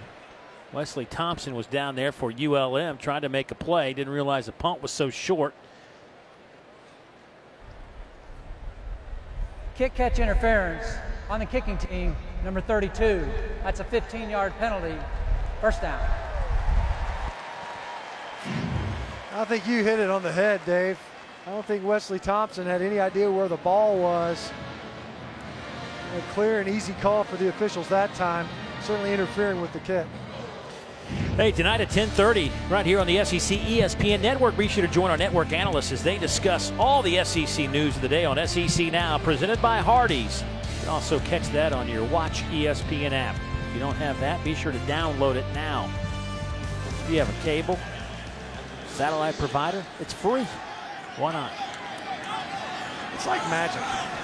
It is. Unbelievable. It's like a living room in your... First down and 10 for the Tide. Under center is Coker. They'll use Drake off the right side. Boy, he is so hard to tackle one-on-one. And the flag, couple of flags come in late. Really uncharacteristic. Mitch Lane's a leader for ULM, and they're going to get him for a personal foul, tussling with Drake in the sideline. Personal foul, face mask, defense, number 7, 15-yard penalty, first down. And it wasn't, you know, this isn't to make the tackle. You know, sometimes you see that. It's after the play. It's completely unnecessary, right there in front of the officials, and probably born of frustration. Preseason first-team All-Sun Belt performer, a 4-year starter, as you mentioned, a real leader in the back of a veteran defensive unit for ULM. First down and 10. Here's Drake trying to go to the wide side of the field. He turns the corner. First down at the 30 and falls forward after the 28-yard line. A 15-yard pickup before Lorenzo Jackson brings him down. Once again, finding some running room to the left side. They're able to capture the edge. Drake outruns pursuit. Calvin Ridley, number 3, gets a great block downfield on Trey Caldwell. When you get these edge perimeter runs, the big plays happen when your receivers block well downfield. Here's Drake, left side. Inside the 25, down to the 24. 3-yard pickup for Kenyon Drake, the senior out of Powder Springs, Georgia, averaging just shy of 6 yards a carry. Drake now with 10 carries,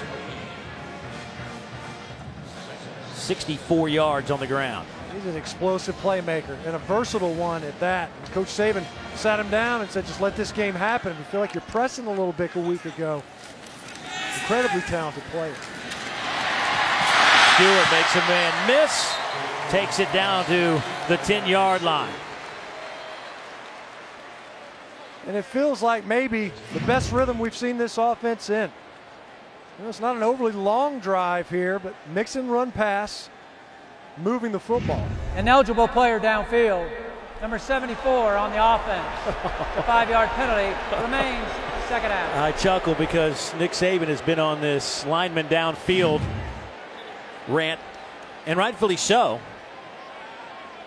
And they get whistled for it. He sent a couple of plays in, at least one in particular last week against Ole Miss, and now they get flagged for it. You know, coming into the season, it was going to be emphasized. You get 3 yards past the line of scrimmage. The ball's in the air and released. Where's that offensive lineman? They're saying Cam Robinson off that play action fake. The line play and offensive lineman have been given a lot of latitude on being downfield. And that's the first one that I'm aware of in the games we've covered, especially where that's been called. Here comes some heat. Coker pump fakes over the middle, a little bit underthrown, looking for Stewart again around the 15. And now it'll be 3rd down and 11. You said it, a little bit of pressure, starting to get bodies in and around him. We've seen Jake Coker deliver the football under duress before, resulted in an interception in the first half. That time had to hang on to it and may have missed his initial passing window to deliver it. Well, not a 3rd down conversion clinic today. 3 for 21 combined. 4-man rush. Coming near side. Pass is caught in the fingertips around the 18-yard line. So that'll be 1.5 yards shy of the first down. Darius Stewart with another grab. Great catch. You want that ball out a little bit sooner and give him a chance to turn up. And that's if he ran the route at the right depth. Did you see as Stewart, the pass carries him out of bounds and leaves him shy of the first down yardage. So now it's 4th down and 1 yard. Alabama 1 out of 2 today on 4th downs. They got that overload look that they ran on the goal line that resulted in a touchdown. And a flag comes in as Drake got the handoff at a false start against Alabama. Before the snap, false start. Offense, number 50, 5-yard penalty, remains 4th down. This happens. This is the exact same play. They're going to run power to the overload side, and Alphonse Taylor is the puller. And sometimes you get a little twitchy. You see late getting down was the ULM defensive tackle, and that might have been just enough to trigger Alphonse Taylor and now bring on the field goal unit. Adam Griffith, who has struggled this year, 1 out of 5, a 40-yard attempt from the near hash. His lone make was from 20. And this one is through, and you hear the crowd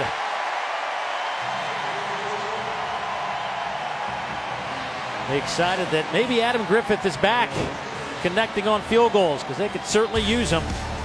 DQ. Try the new DQ Bakes Hot Desserts a la mode menu today. Boy, look at the Bryant Museum here in Tuscaloosa, and it's got all Alabama stuff in there. But listen, if you're a college football fan, you got to come see this. The history, it's not just Alabama, it's the history of college football. Yeah, I mean, Alabama is a big part of the fabric of college football. Through the end zone, touchback after the 25. Let's go back a few moments. Nick Saban really hot under the collar because of this play, this lineman downfield. This was Nick Saban, by the way, during the commercial break. Matt Leffler, our referee, and he was discussing, we're guessing that lineman downfield is the topic of conversation, and this is why. Well, and so you'll take a look at, well, here's the 20-yard line right here. And what will be interesting to see is, the ball's on the 23. They're just past it. And you watch number 74 and number 71, and the ball is out. I mean, as loosely as this has been called all season long, I've seen some guys that are 5 yards downfield, yes, and the quarterback still got the ball in his hands. And here's another flag. I think it just underscores, Dave, how hard it is to make that call, and at the same time, it's changing the way defenses are playing. Ball start on the offense, number 75. 5-yard penalty, first down. And Matt, that play generally that people are really critical about is that run-pass option play. Auburn uses it all the time. We saw Ole Miss last week use it. That was just a straight pass. There was no run-pass option on that. Nah. You rarely see that called. It was off of a play-action fake. You're right. A lot of times it's easier anyway, I think, for them to see it when it's off just a pure play action as opposed to those reads. High throw, batted in the air. It goes incomplete. Parker Barano.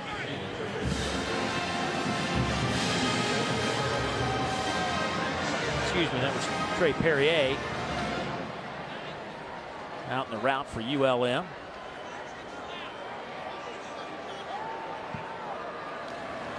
Second down now. First down line, 35-yard line. First downs have been hard to come by for ULM.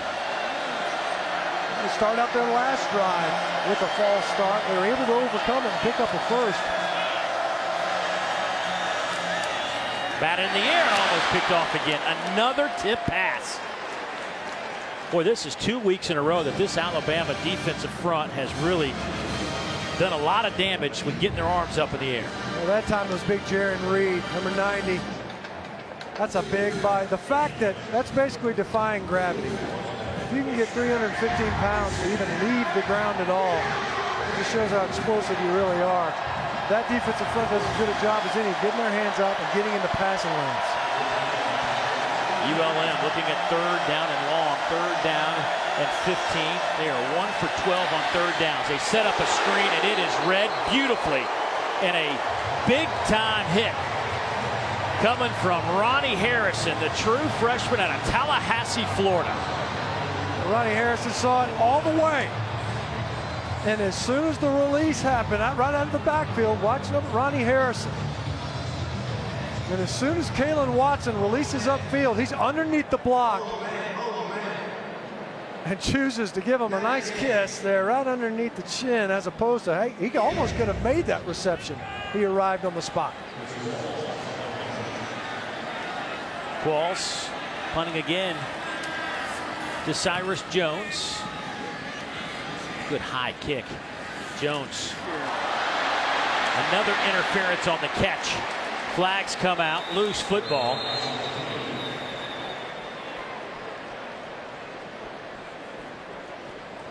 Yeah, it looked like Tevin Kagans came down there. Last time it was Wesley Thompson, I believe. It's back-to-back punts now. Kick catch interference on the kicking team, number 33. That's a 15-yard penalty. First down.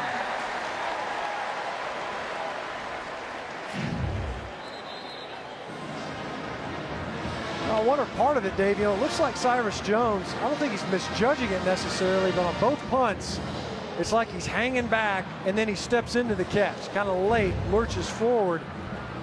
Both times, you end up with a kick-catch interference. You don't see that called very often. This is back-to-back now. The first one, I think, unfortunate. Defensive player didn't have any idea it was such a short punt, hit him in the back, but come on, number 5's trying to make a play. You got to get out of the way. Give him an opportunity to catch it. He's right in front of you, right? Yeah, both of those. Poor judgment. Alabama, excellent field position now at the 40-yard line. Coker, 11 of 23, 90 yards, a touchdown and an interception. Damian Harris in at running back. They will give it to the freshman off the left side. He's to the 37-yard line. That's how they got the last possession going.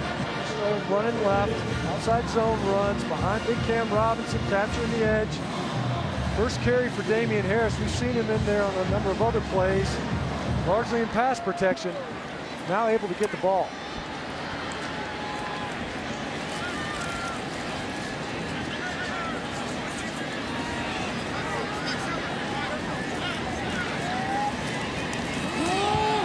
Harris again. He's inside the 25 down to the 23-yard line. That'll be a first down for Alabama. 13-yard pickup.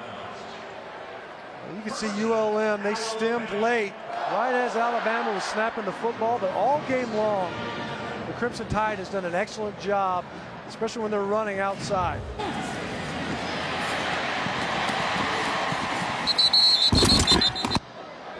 That's what it sounds like when you hit the microphone on the sidelines. That's what it sounds like in your helmet. Out of the pistol formation on first down. They'll go with Henry this time. Derrick to the 20 and swallowed up there after a gain of 3. Great job. Great job by our audio guys. Huh? Get a little inside look. Sacrificing the parade for the viewer experience.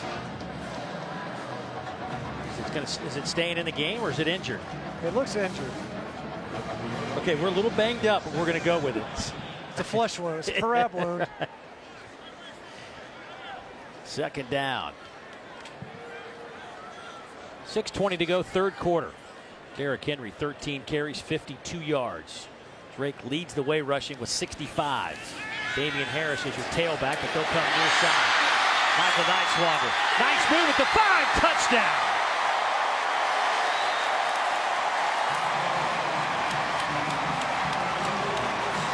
Hey, he looked a little bit like Kenyon Drake with the move at the 5. I almost mistaked him for Kenyon Drake. Part of it was, they start out lined up. They end up in the I formation. Kind of a boring formation, throwback, We'll see that a lot anymore. The only other time was on the goal line run. That time, though, it worked out to perfection and ending up in the end zone.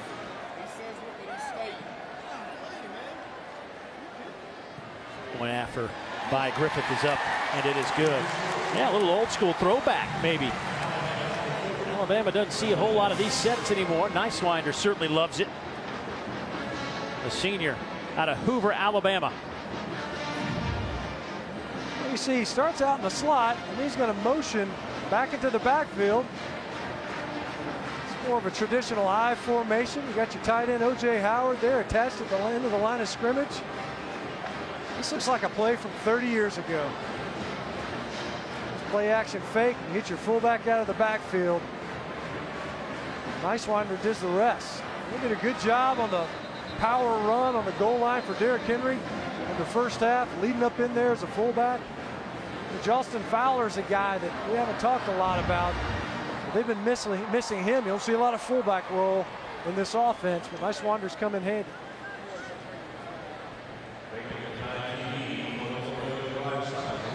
Well, that is Rashawn Caesar. We saw him get injured earlier, that right ankle area. They carted him off to the other end of the field when he got injured for x-rays, and now they're bringing him back to the ULM side of the field in their locker room. Boy, I hope that young man is not seriously injured. He is such a big part of what they try to do, and such an excellent football player. Enjoyed watching him against Georgia in week 1. He caught him 13 times. A big return by Caldwell out to the 30-yard line. Well, let's head to the studio, get an update. Dari. Guys, keeping an eye on what's going on at the Swamp, where they're going into the 4th quarter. Late third, Kelvin Taylor into the end zone. And Florida pulls to within 6. Keep an eye on what Tennessee can do down the stretch. They could use this one, guys. After the play was over, personal foul, late hit, number 33 on the return team. Half the distance to the goal. First down. Boy, ULM is somewhat self-destructing here with some of these penalties. Special teams penalties. That's 2 now on Tevin Keg. He's had the kick-catch interference. And now after the play, taking a free shot on somebody. Certainly not what you want to see out of your players on the field. And maybe you misjudged the punt, but it's not hard to figure out when the play is over. That'll back ULM up to the 15-yard line. Devontae McNeil in at running back. Minus 5 yards rushing for the Warhawks. Go back to that personal foul. You'll see, see Tevin Keg right there as he kind of came and took a free shot, circled around to that, doing it right in front of the official. You know, personal foul is the perfect name for that. It's just you're basically saying, I'm more important, I'm going to make this a personal decision. 15 yards, that's a first down and a half. That's a big deal. Now it's 2nd down. Smith throws off his back leg off the bench area, and this has really been a struggle for ULM just to kind of get any momentum going. Smith now 15 of 32, 68 yards. Total offense today, 68 yards for the Warhawks. It's just been, when you watch it, there's no ground game to speak of. They knew that was going to be a challenge. But knowing that you can control the box from tackle to tackle with really 3 or 4 defenders, it opens up so much to you defensively. It makes that perimeter game that much more challenging. And without Caesar, you're all the more less threatening. That's Holly in motion. Smith trying to run for it. And 1, 2, 3, 4, 5 crimson jerseys as soon as he crosses the line of scrimmage. Yeah, it's like a defensive conference roll call. These guys are just collapsing in on it, knowing that the coverage is downfield and you're piling up assists. I just thinking, how about ULM starts their schedule? 2 of their first 3 games are at Georgia and at Alabama. Yeah, brutal. Oh, man. 2 of their 13 scheduled games, as you mentioned earlier. They get the extra regular season game because they'll travel off to Hawaii late November. Return from Cyrus Jones gets it into ULM territory at the 44-yard line, a 32-yard punt, and Alabama leading at 24-0 with 4:22 to play here in the 3rd quarter. 24-0, Alabama out in front, trying to add to their point total here. Good field position at the 44-yard line.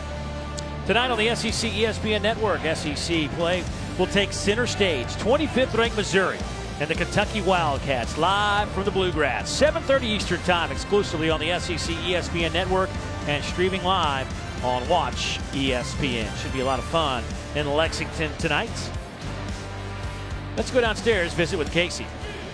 Dave, Missouri head coach Gary Pinkel told Maria Taylor, who will be on the sidelines tonight for that game, that Matty Mock will get the start and that they're not worried about him. They know he's good under pressure and he plays better with his back against the wall. That backup quarterback Drew Lock will be in the game. They want to see him play a series in the first and second half and see what happens.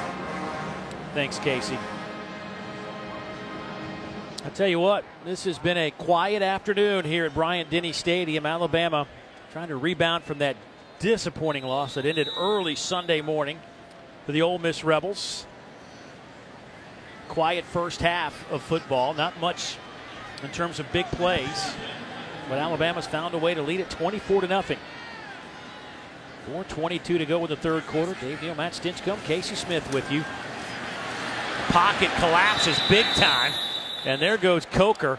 He'll be dropped. Let's see where they spot it. Back at the 47.5-yard line.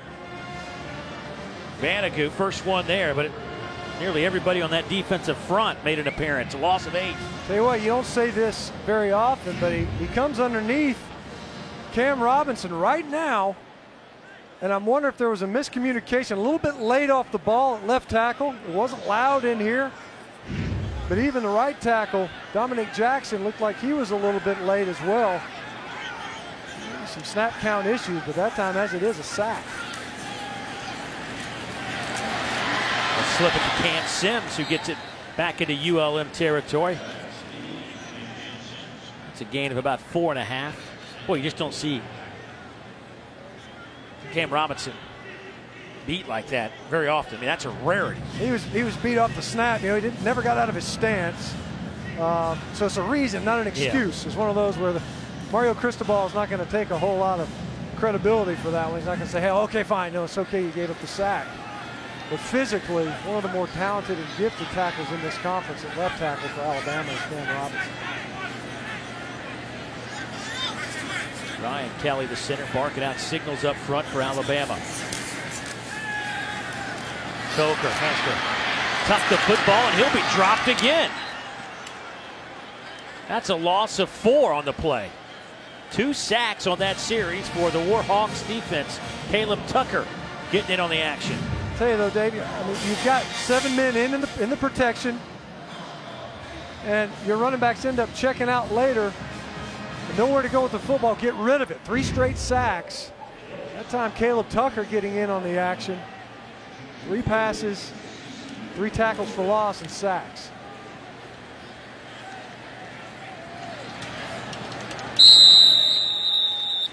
Junior Williams with a fair catch inside the 15-yard line, so ULM will have it backed up. 2:14 to go in the third quarter. Well, the newest SEC storied film, In Search of Derek Thomas, premieres Tuesday at 9 o'clock Eastern, presented by Belk, right here on the SEC ESPN network, and it's also streaming live on Watch ESPN. You do not want to miss that one. A life ended way too early. We talk about his football accolades, but those that knew Derek Thomas said he was that much better off the field and what he did for the community and those around him. Well, that's a remarkable statement. I'll tell you what, there's no higher praise in that regard because he was a tremendous football player. Here's Smith. He's getting to know the defensive front from Alabama quite well. That time it was Darren Payne, the true freshman right in the middle of that defense out of Birmingham, Alabama. Another 315-pounder. How about all their nose guards check in at 315? Like, you can't play at 313 or 316. You got to be 315. Even. Nice and even. You know, I think those are underreported numbers. I mean, you look at those guys. If Reggie Ragland is 250 pounds, then there's no way that Darren Payne's only 315. Here goes Watson. Take it out over the 15 to the 17-yard line. They'll spot his forward progress there. Gain of 4. Reggie Ragland with his 3rd tackle today. Enjoyed talking with old Reggie yesterday, the senior out of Madison, Alabama. They call him Uncle Reg. Well, he had a chance. He could have been playing on Sundays this year. You know, he decided to come back. He said, I want a backup plan. I want to get my degree. I want to be a businessman one day. I know my playing days will end. I'll tell you what, he's this kind of type of talent that can play for a long, long time. 3rd down. Pass caught out at the 25-yard line. They'll spot it inside the 25, but still good enough for the first down. Trey Perrier with the 7-yard reception. Credit ULM and Garrett Smith. They're keeping their head in this thing. They're without their biggest weapon out wide, Rashawn Caesar. I hadn't seen a whole lot of frustration out of them on the offensive side of the football, just staying with it, chopping wood, trying to get something going. Great catch on the other end of that Garrett Smith pass.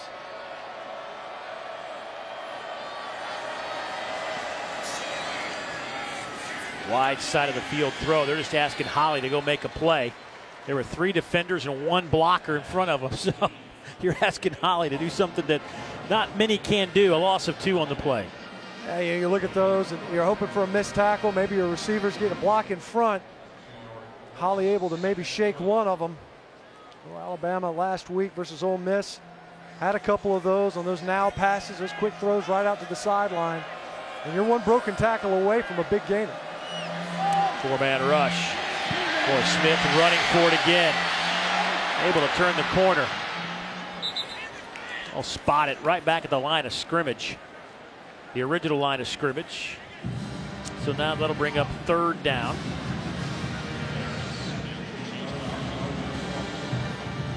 See Garrett Smith. I'll tell you what, that jersey is remarkably clean looking considering how many shots he's taken. He's ended up on the ground quite a bit today. 0 rushing yards. That's the yards end of the 3rd quarter. for ULM through 3 quarters. 79 yards of total offense. Looking at another 3rd down when we come back. First 3 quarters belong to Alabama. It's 24-zip. Alabama leading ULM 24-0 after 3 quarters of play. Moments away from the start of the 4th quarter. Give us a chance to update our conference standings, brought to you by Hardee's. Boy, Georgia sitting there at 4-0, looking really good. LSU, what can you say about them and Leonard Fournette? Ole Miss coming here last week. This could be some kind of race. I think that's what you say about LSU, right? Just Leonard Fournette. Right. Let's talk about LSU, Leonard Fournette. Most yards through 3 games by a running back. Over 600 yards. The most in 15 years. Unbelievable. Over the middle, Holly can't hang on 3rd down. He would have had the 1st down. Looked to me like Ronnie Harrison had slipped down. He'd slid right behind Reuben Foster. And Ronnie Harrison, who was coming down, you see him there, he was on the ground, just got to come up with that catch. Garrett Smith working that pocket. And we've seen some drops in this game. That would have been a big one to convert and maintain that possession. As it is, you find yourself back on the sideline. This defense for Alabama has dominated this game. O-line drive fielded by Jones. And there's the whistle. He is thrown back inside the 40, but his forward progress will be at the 45-yard line, a 30-yard punt. And here comes the Alabama offense. Now let's see if they stay with Jake Coker at quarterback here to start the 4th quarter. They mentioned wanting to see some other guys, wanting to get some guys in. It hadn't been the case here.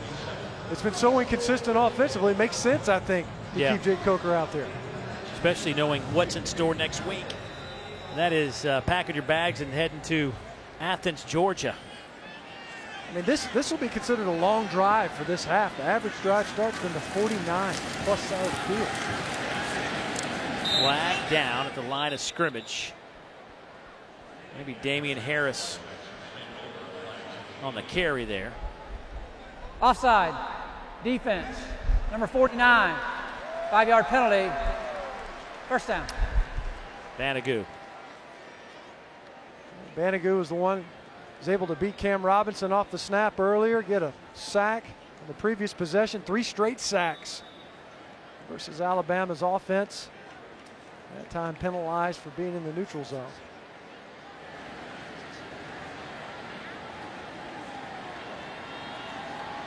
Chris Black goes in motion.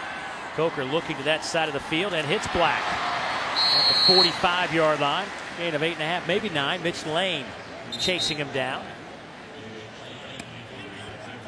You know, this is a question, I think, as you move forward about Alabama and their pass game. Obviously, Coker needs to make those throws, but you got to have some guys step up now. Without Robert Foster, this wasn't a really deep group to begin with. Now you miss your main guy.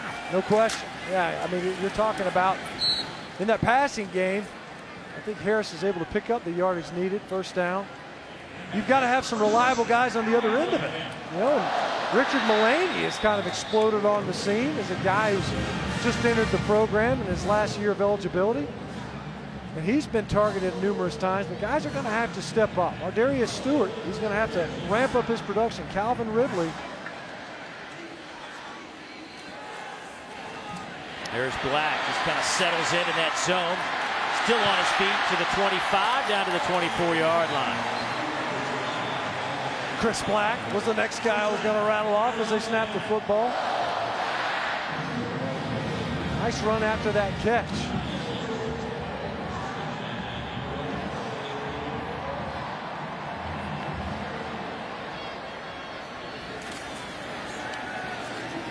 Slant on the far side. Cam Sims makes the catch.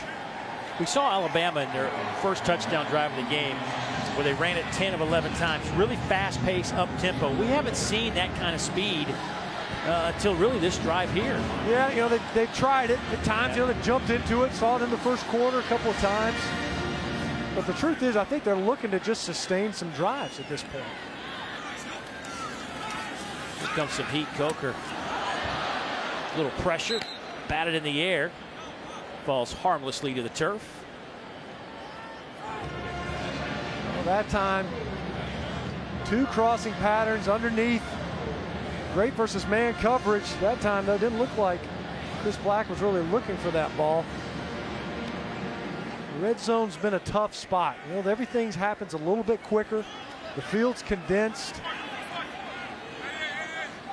Struggled a little bit in that passing game in this area of the field. Third down and 5 coming up. Coker now 16 of 29 on the afternoon. Going to the corner. Pass is dropped by Calvin Ridley. We were talking about it. You know, this is the other end of it. You know, Jacob Coker, he can throw the football. He can't catch it too. And Calvin Ridley, who's an unbelievable talent, you secure that catch first, find the pylon second. Those receivers, the savvy ones, the guys that Lane Kiffin was talking about, they know where they are on the field. They secure that catch first. There's a lot of great football in front of Calvin Ridley. He's going to want another crack at that one. 35-yard attempt from Adam Griffith. He hit earlier from 40. His longest of the year. He is now 2 out of 6. Boy, hits that one. You can hear the impact all the way up here. We're 200 yards away, it feels like. Hit that one solidly, and the crowd enjoying the success of their field goal kicker, Adam Griffith. That'll push Alabama's lead out to 27 with 12:21 to play. Dory Noka in studio. Tennessee getting closer to snapping that 10-game skid against Florida. Jalen Hurd's second touchdown of the game. He's got 98 rushing yards. Tennessee up 13. 7 minutes and change to go. Boy, there are some running backs in this league, and that is one of them right there in Jalen Hurd. True sophomore. Oof. Another one of those young guys that just burst on the scene a season ago. 27-0 here. ULM has just really had a hard time moving the football, and Garrett Smith, the redshirt freshman, he has been swallowed up by crimson jerseys all day. He really has. Engulfed by the Tide all game long. When he has had time, there's been nowhere to go with the football, and eventually the front has caught up with him. 7 pressures, 4 sacks. He's just been harried all game long.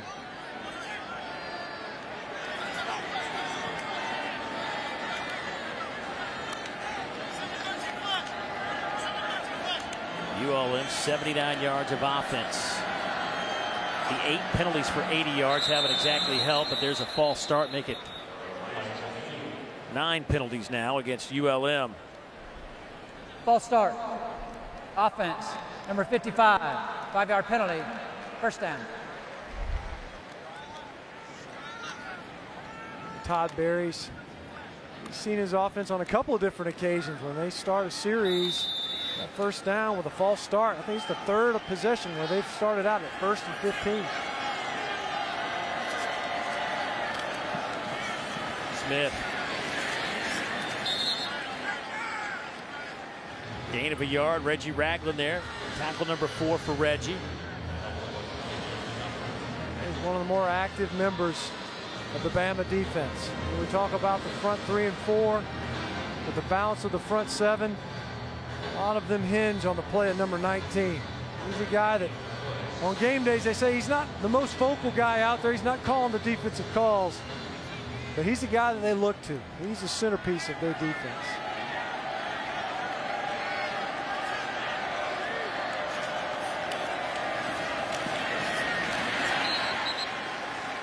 Smith, another run. This one will lose a yard.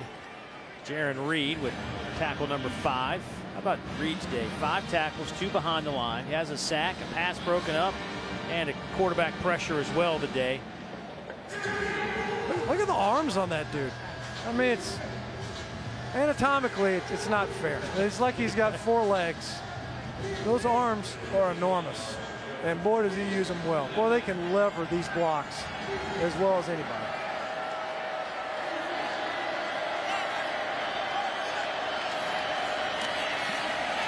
Over the middle, it's picked off. Ronnie Harrison to the 20-yard line. The first interception for the true freshman out of Tallahassee, Florida. We mentioned Garrett Smith has been under duress all game long. Here's Ronnie Harrison. He's going to be working on a Jalen Holly in the slot. They've liked this matchup before. See number 21 coming into your screen and underneath.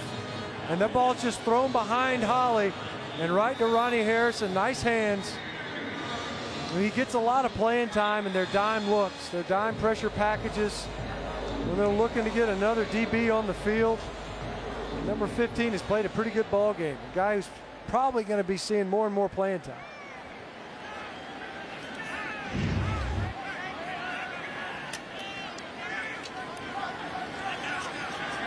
Coker stays in the game at quarterback, under center.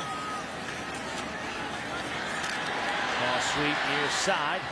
That'll go to Damian Harris. He'll pick up a couple of yards. They said we would see quite a bit of Harris today. Now, Derrick Henry did miss a couple of days of practice, had tonsillitis this week.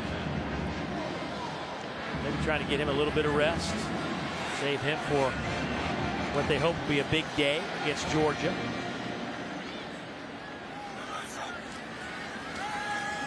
Harris fans on the block, though. Cooper to the end zone, touchdown. Ardarius Stewart, 16-yard touchdown reception from Jake Coker.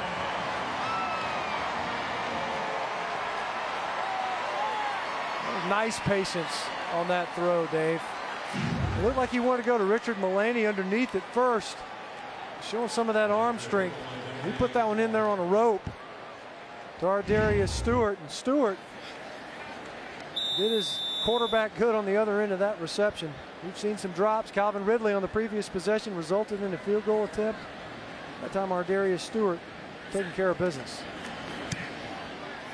One after is up and good, and Alabama has pushed it out to 34 now.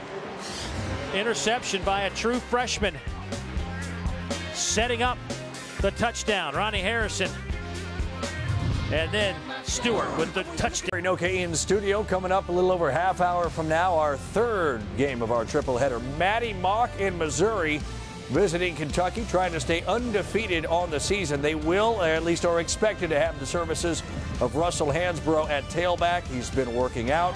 Does not look limited to this point, guys. Yeah, Dari, I was watching that along with you, and he did not look like he was 100%. But nonetheless, having him on the field certainly helps Maddie Mock, I would think, against Kentucky. Just a threat. They need some help, that's for sure. I mean, offensively, they've looked shaky all season.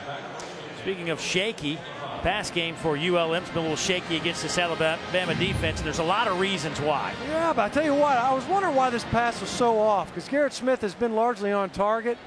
Dalvin Tomlinson got another tip to set up this interception. Bo Davis, the defensive line coach at Alabama, I don't know if he's got these guys jumping rope, what they're doing, if they're working out with the women's volleyball team, but they get their hands up and they block more passes, and it's more than just an incompletion.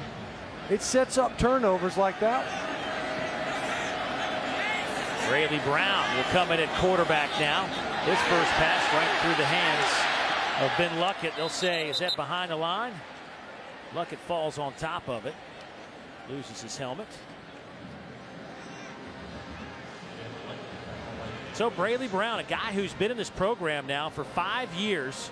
He played 12 games last year, coming in and out for this ULM offense. Actually played quite a bit a couple of years ago when Colton Browning was injured. Was beaten out by the redshirt freshman Garrett Smith. Real good battle all the way up until the first game of the season. Now he's getting some work here in the fourth quarter. Trying to swing pass the other way. Holland out to the 23-yard line. Deion Hamilton along with Hootie Jones. Getting the running backs involved a little bit. Let those guys participate too. We've already mentioned they're without Rashawn Caesar that time. Ben Luckett, now Devontae McNeil getting some catches. Personal foul, face mask, defense, number 6. 15-yard penalty, automatic, first down. So Hootie Jones, who was playing his hometown team out of Monroe, Louisiana, with the face mask. Hey, Hootie was hold my hand, not hold my face mask, right? That was solid. Is that how it went? That was. Hootie getting in the game. We're excited to get him in the game. I'm sure the coaches aren't pleased with that result. So Braley Brown introduces himself to the front line of that Alabama defense, picks up a yard, hit pretty hard. We'll bring up second down. Braley Brown, you know, these guys are competitors. They always want to get out there. They always want to play. But after the day that he's seen Garrett Smith go through and the beating that he's taken, not only as a ball carrier in some of their read game, but also as a passer, Braley Brown, I hope he stretched out before he got out there. Ernest Carrington now comes in at quarterback as Brown goes to the sideline. They'll run a little option game to the left side. That goes to Luckett.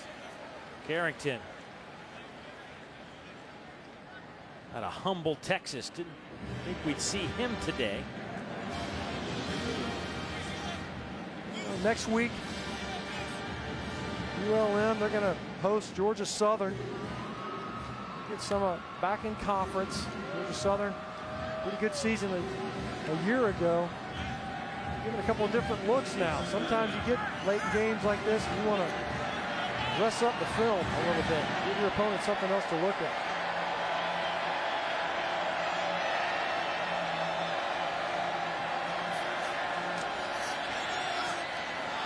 On the near side. Flag comes in.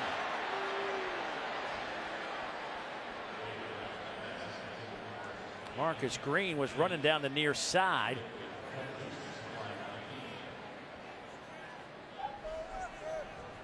Pass interference on the defense, number 28.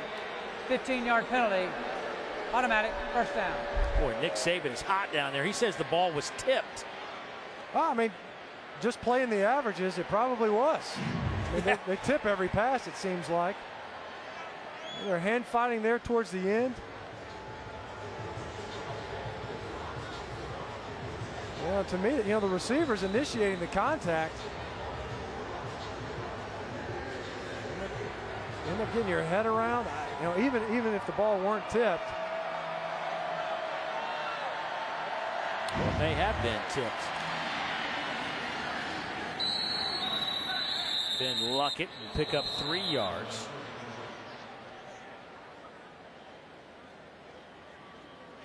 Look, see if this doesn't get. Nah. It came out high. You know, it's not even close. But hey, why not? I mean, why wouldn't you say that? I would say that it was close. I'm not going to say it wasn't close.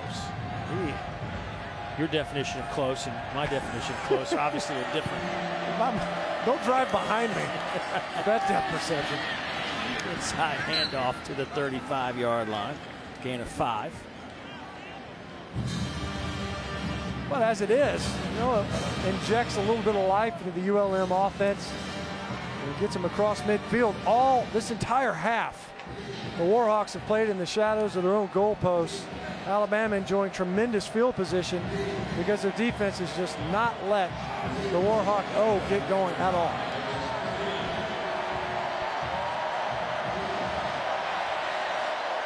Third down. Need to pick up a couple of yards for the first down. Play clock at 1. ULM will take a timeout. We'll take a break with time. Okay, in studio, Kentrell Brothers leading a defense that ranks second in the SEC in defensive efficiency. Missouri and Kentucky, our nightcap, coming up about 30 minutes from now. It's getting interesting in Gainesville. Will Greer to Brandon Powell. It's a 6-point game now. Tennessee football under 4 minutes to go. Guys, we'll keep you posted. I sure hope you do, Dar. Tennessee has to hold on to that win. For their mental well-being, they have to find a way to win a game when they've got a lead. Third down and a long 2 coming up for the Warhawks. Nice one-handed catch by Luckett, but he is met on the spot, bounces off one player, and then his helmet comes flying off. And he'll be real close to the first down. What a great catch by Ben Luckett. Well, this is a guy the coaches are really high on at ULM, then takes a brutal shot from Dylan Lee. Helmet goes rocketing off. That's a great grab, one-handed all the way.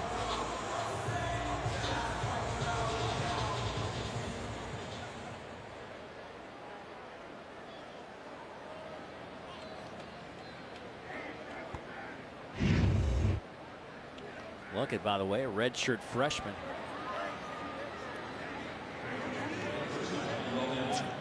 Just does get it up for the first down. 5:56 left in this one. Clearly the best drive of the game for ULM right here. It's been helped out by Alabama a little bit with a big pass interference penalty. That was kind of the energy injection that they needed, and since been able to move the football.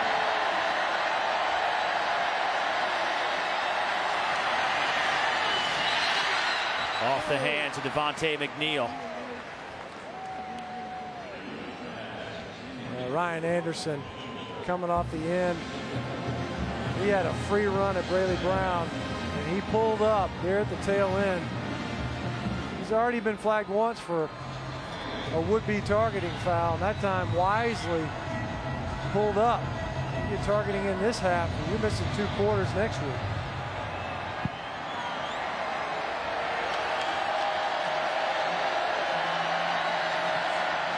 Another pass batted down. This is crazy how many of these. Keith Holcomb came flying in.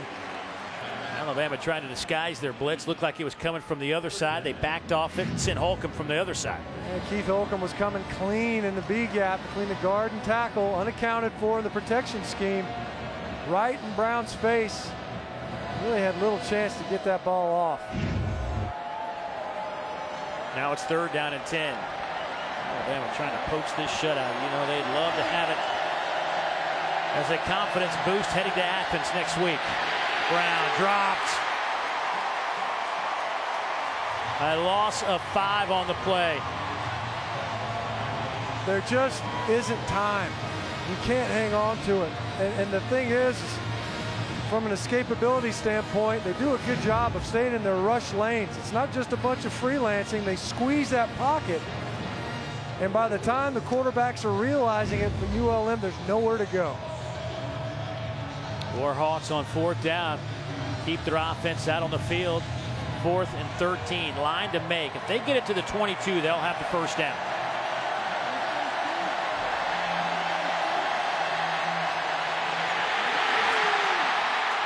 Pressure again, and another sack.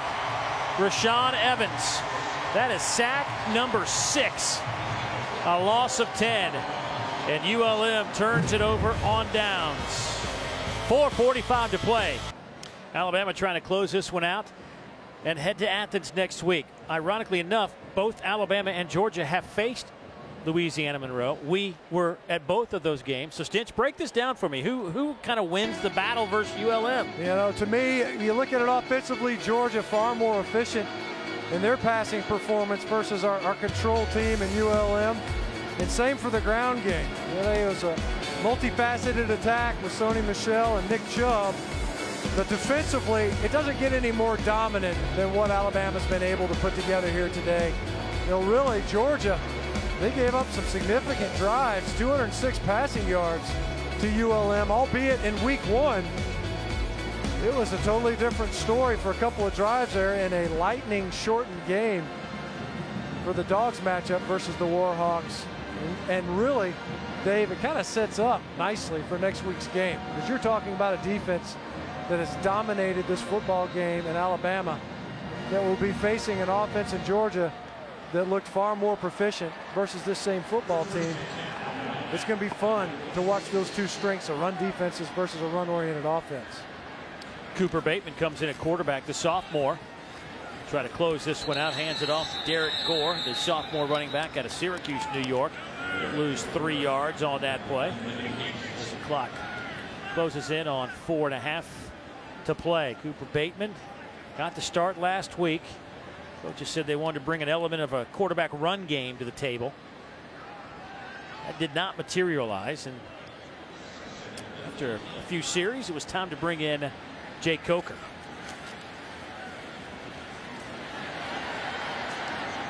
Derek Gore out to the 47. And the coaches have kind of allowed that Jake Coker is a superior passer to Cooper Bateman. And as was demonstrated versus Ole Miss, certainly opportunistic as a runner as well on a number of different occasions.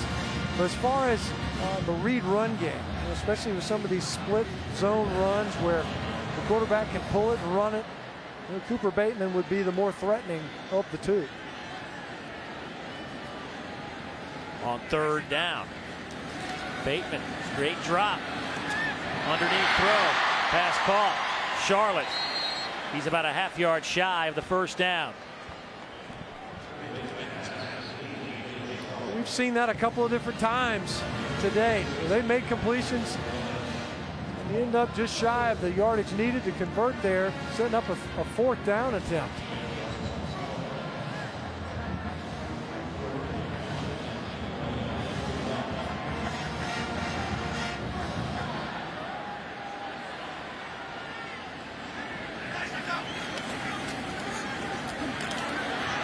Left side, Ronnie Clark trying to reach for it. I don't know that he had enough. He did a good job stringing this play out. Tevin Cage in his linebacker position. He was blitzing inside and then trailed this run. Clark was waiting to find a spot to get upfield. They had waited too long as they turned it over on downs. Just getting word that Florida has pulled off the miracle. Wow. They scored a touchdown on 4th down on basically a last gasp effort to take a 1-point lead in that game with around 90 seconds to go.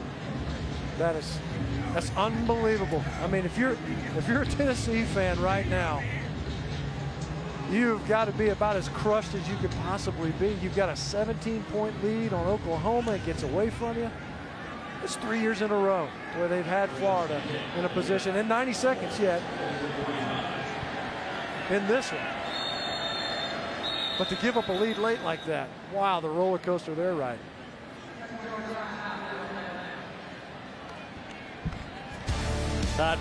Dory Noka in studio. Guys, you were talking about, here's how it happened. On a 4th down for Florida, Will Greer to Antonio Callaway. The freshman does the rest. Takes it the distance. They're 5 for 5 on 4th downs. Florida with a 1-point lead. Tennessee ball on the Florida 34 with 10 seconds to go, guys. Chris Dorn's got to be going crazy. Yeah. No, he's an objective observer. Yes. Oh, my goodness. SEC conference play is nothing like it. Yeah, nothing like it. That matchup's living up to its billing, hasn't it? Carrington at quarterback now for ULM. He'll hand it off to Luckett. Give him 3 yards. Should have a fun slate of games next week. Starting with the team we're seeing here, facing Georgia, a team that's atop that East Division. Albeit a one-loss team, Alabama. That was a strange loss versus Ole Miss, those 5 turnovers. This is still a team that can certainly contend for that West Division title. You know, that's something not lost on Nick Saban. And while Alabama fans really took that loss hard, and it's still in front of them. No question. You know, look, they've got issues. There's no question. Right. This isn't a fully realized product.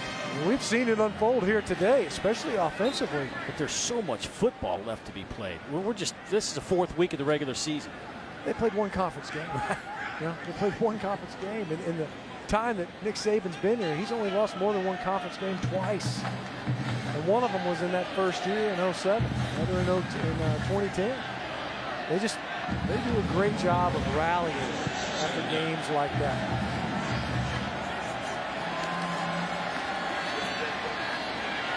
From near side. Stoney Hawkins with that reception. Time now for our Ego Player of the Game. And, well, there wasn't one individual. There were a bunch of them. Anybody that played defense today for Alabama is part of that. Yeah. They were awesome today. 7 quarterback pressures, 6 sacks, only 1 missed tackle. That's the part that really jumps out. I mean, as great as the pressure has been, the stats are eye-popping. 1 missed tackle. That's a cleanly played game on the defensive side of the ball. Before the snap, ball start, offense, number 79. 5-yard penalty, 3rd down. Well, that's penalty number 10 against ULM. Todd Berry will have a conversation or two about that when they get back to Monroe. You know, how fitting is it that for the Ego Player of the Game, you give it to an entire defense? That way nobody has an issue. Nobody thinks they're bigger than the team, that sort of thing. Only you can wrap that around like that. Put a bow on it. It's Freudian there. On 3rd down, Carrington will throw high, and that'll be incomplete with 50 seconds to go.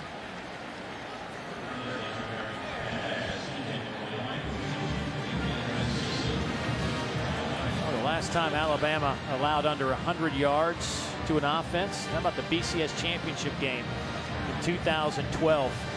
That's amazing. That's facing, and LSU was on an epic run that year. Unbelievable defense, special teams contributing to their undefeated season. Alabama avenging that loss. Timeout, Alabama. That's a Alabama and Georgia next week in Athens. Been a few years since they met on the gridiron. Been a few years since they met in the regular season, but the last time they met was for the championship in 2012. How about Kate Foster's 49-yard field goal attempt blocked? Alec Ogletree scoops it up. Georgia led 21-10. Then A.J. McCarron would lead a comeback. Connects with Amari Cooper late in the 4th. Bama up 32-28, and here is the play that ended the game. Chris Conley makes a reception, falls down, no timeouts, clock winds down, and Alabama wins it. Simply put, the best SEC championship game in history. No question. To me, it was the best game I've ever witnessed. Had 2 endings. Well, they thought it was over with an interception. They overturn it. Georgia makes the drive. One of the greatest games in general, much less in the championship. Well, this is what's in store coming up for Alabama. Back home against Arkansas, at Texas A&M. You know, you look at some of those matchups in there, though, Dave. You know, Georgia, that offense and what Georgia does offensively, that matches really well with Alabama's strength defensively. Same for Arkansas. It's the A&Ms that give you concern, and maybe even an Auburn, although Auburn, who knows what they look like offensively now.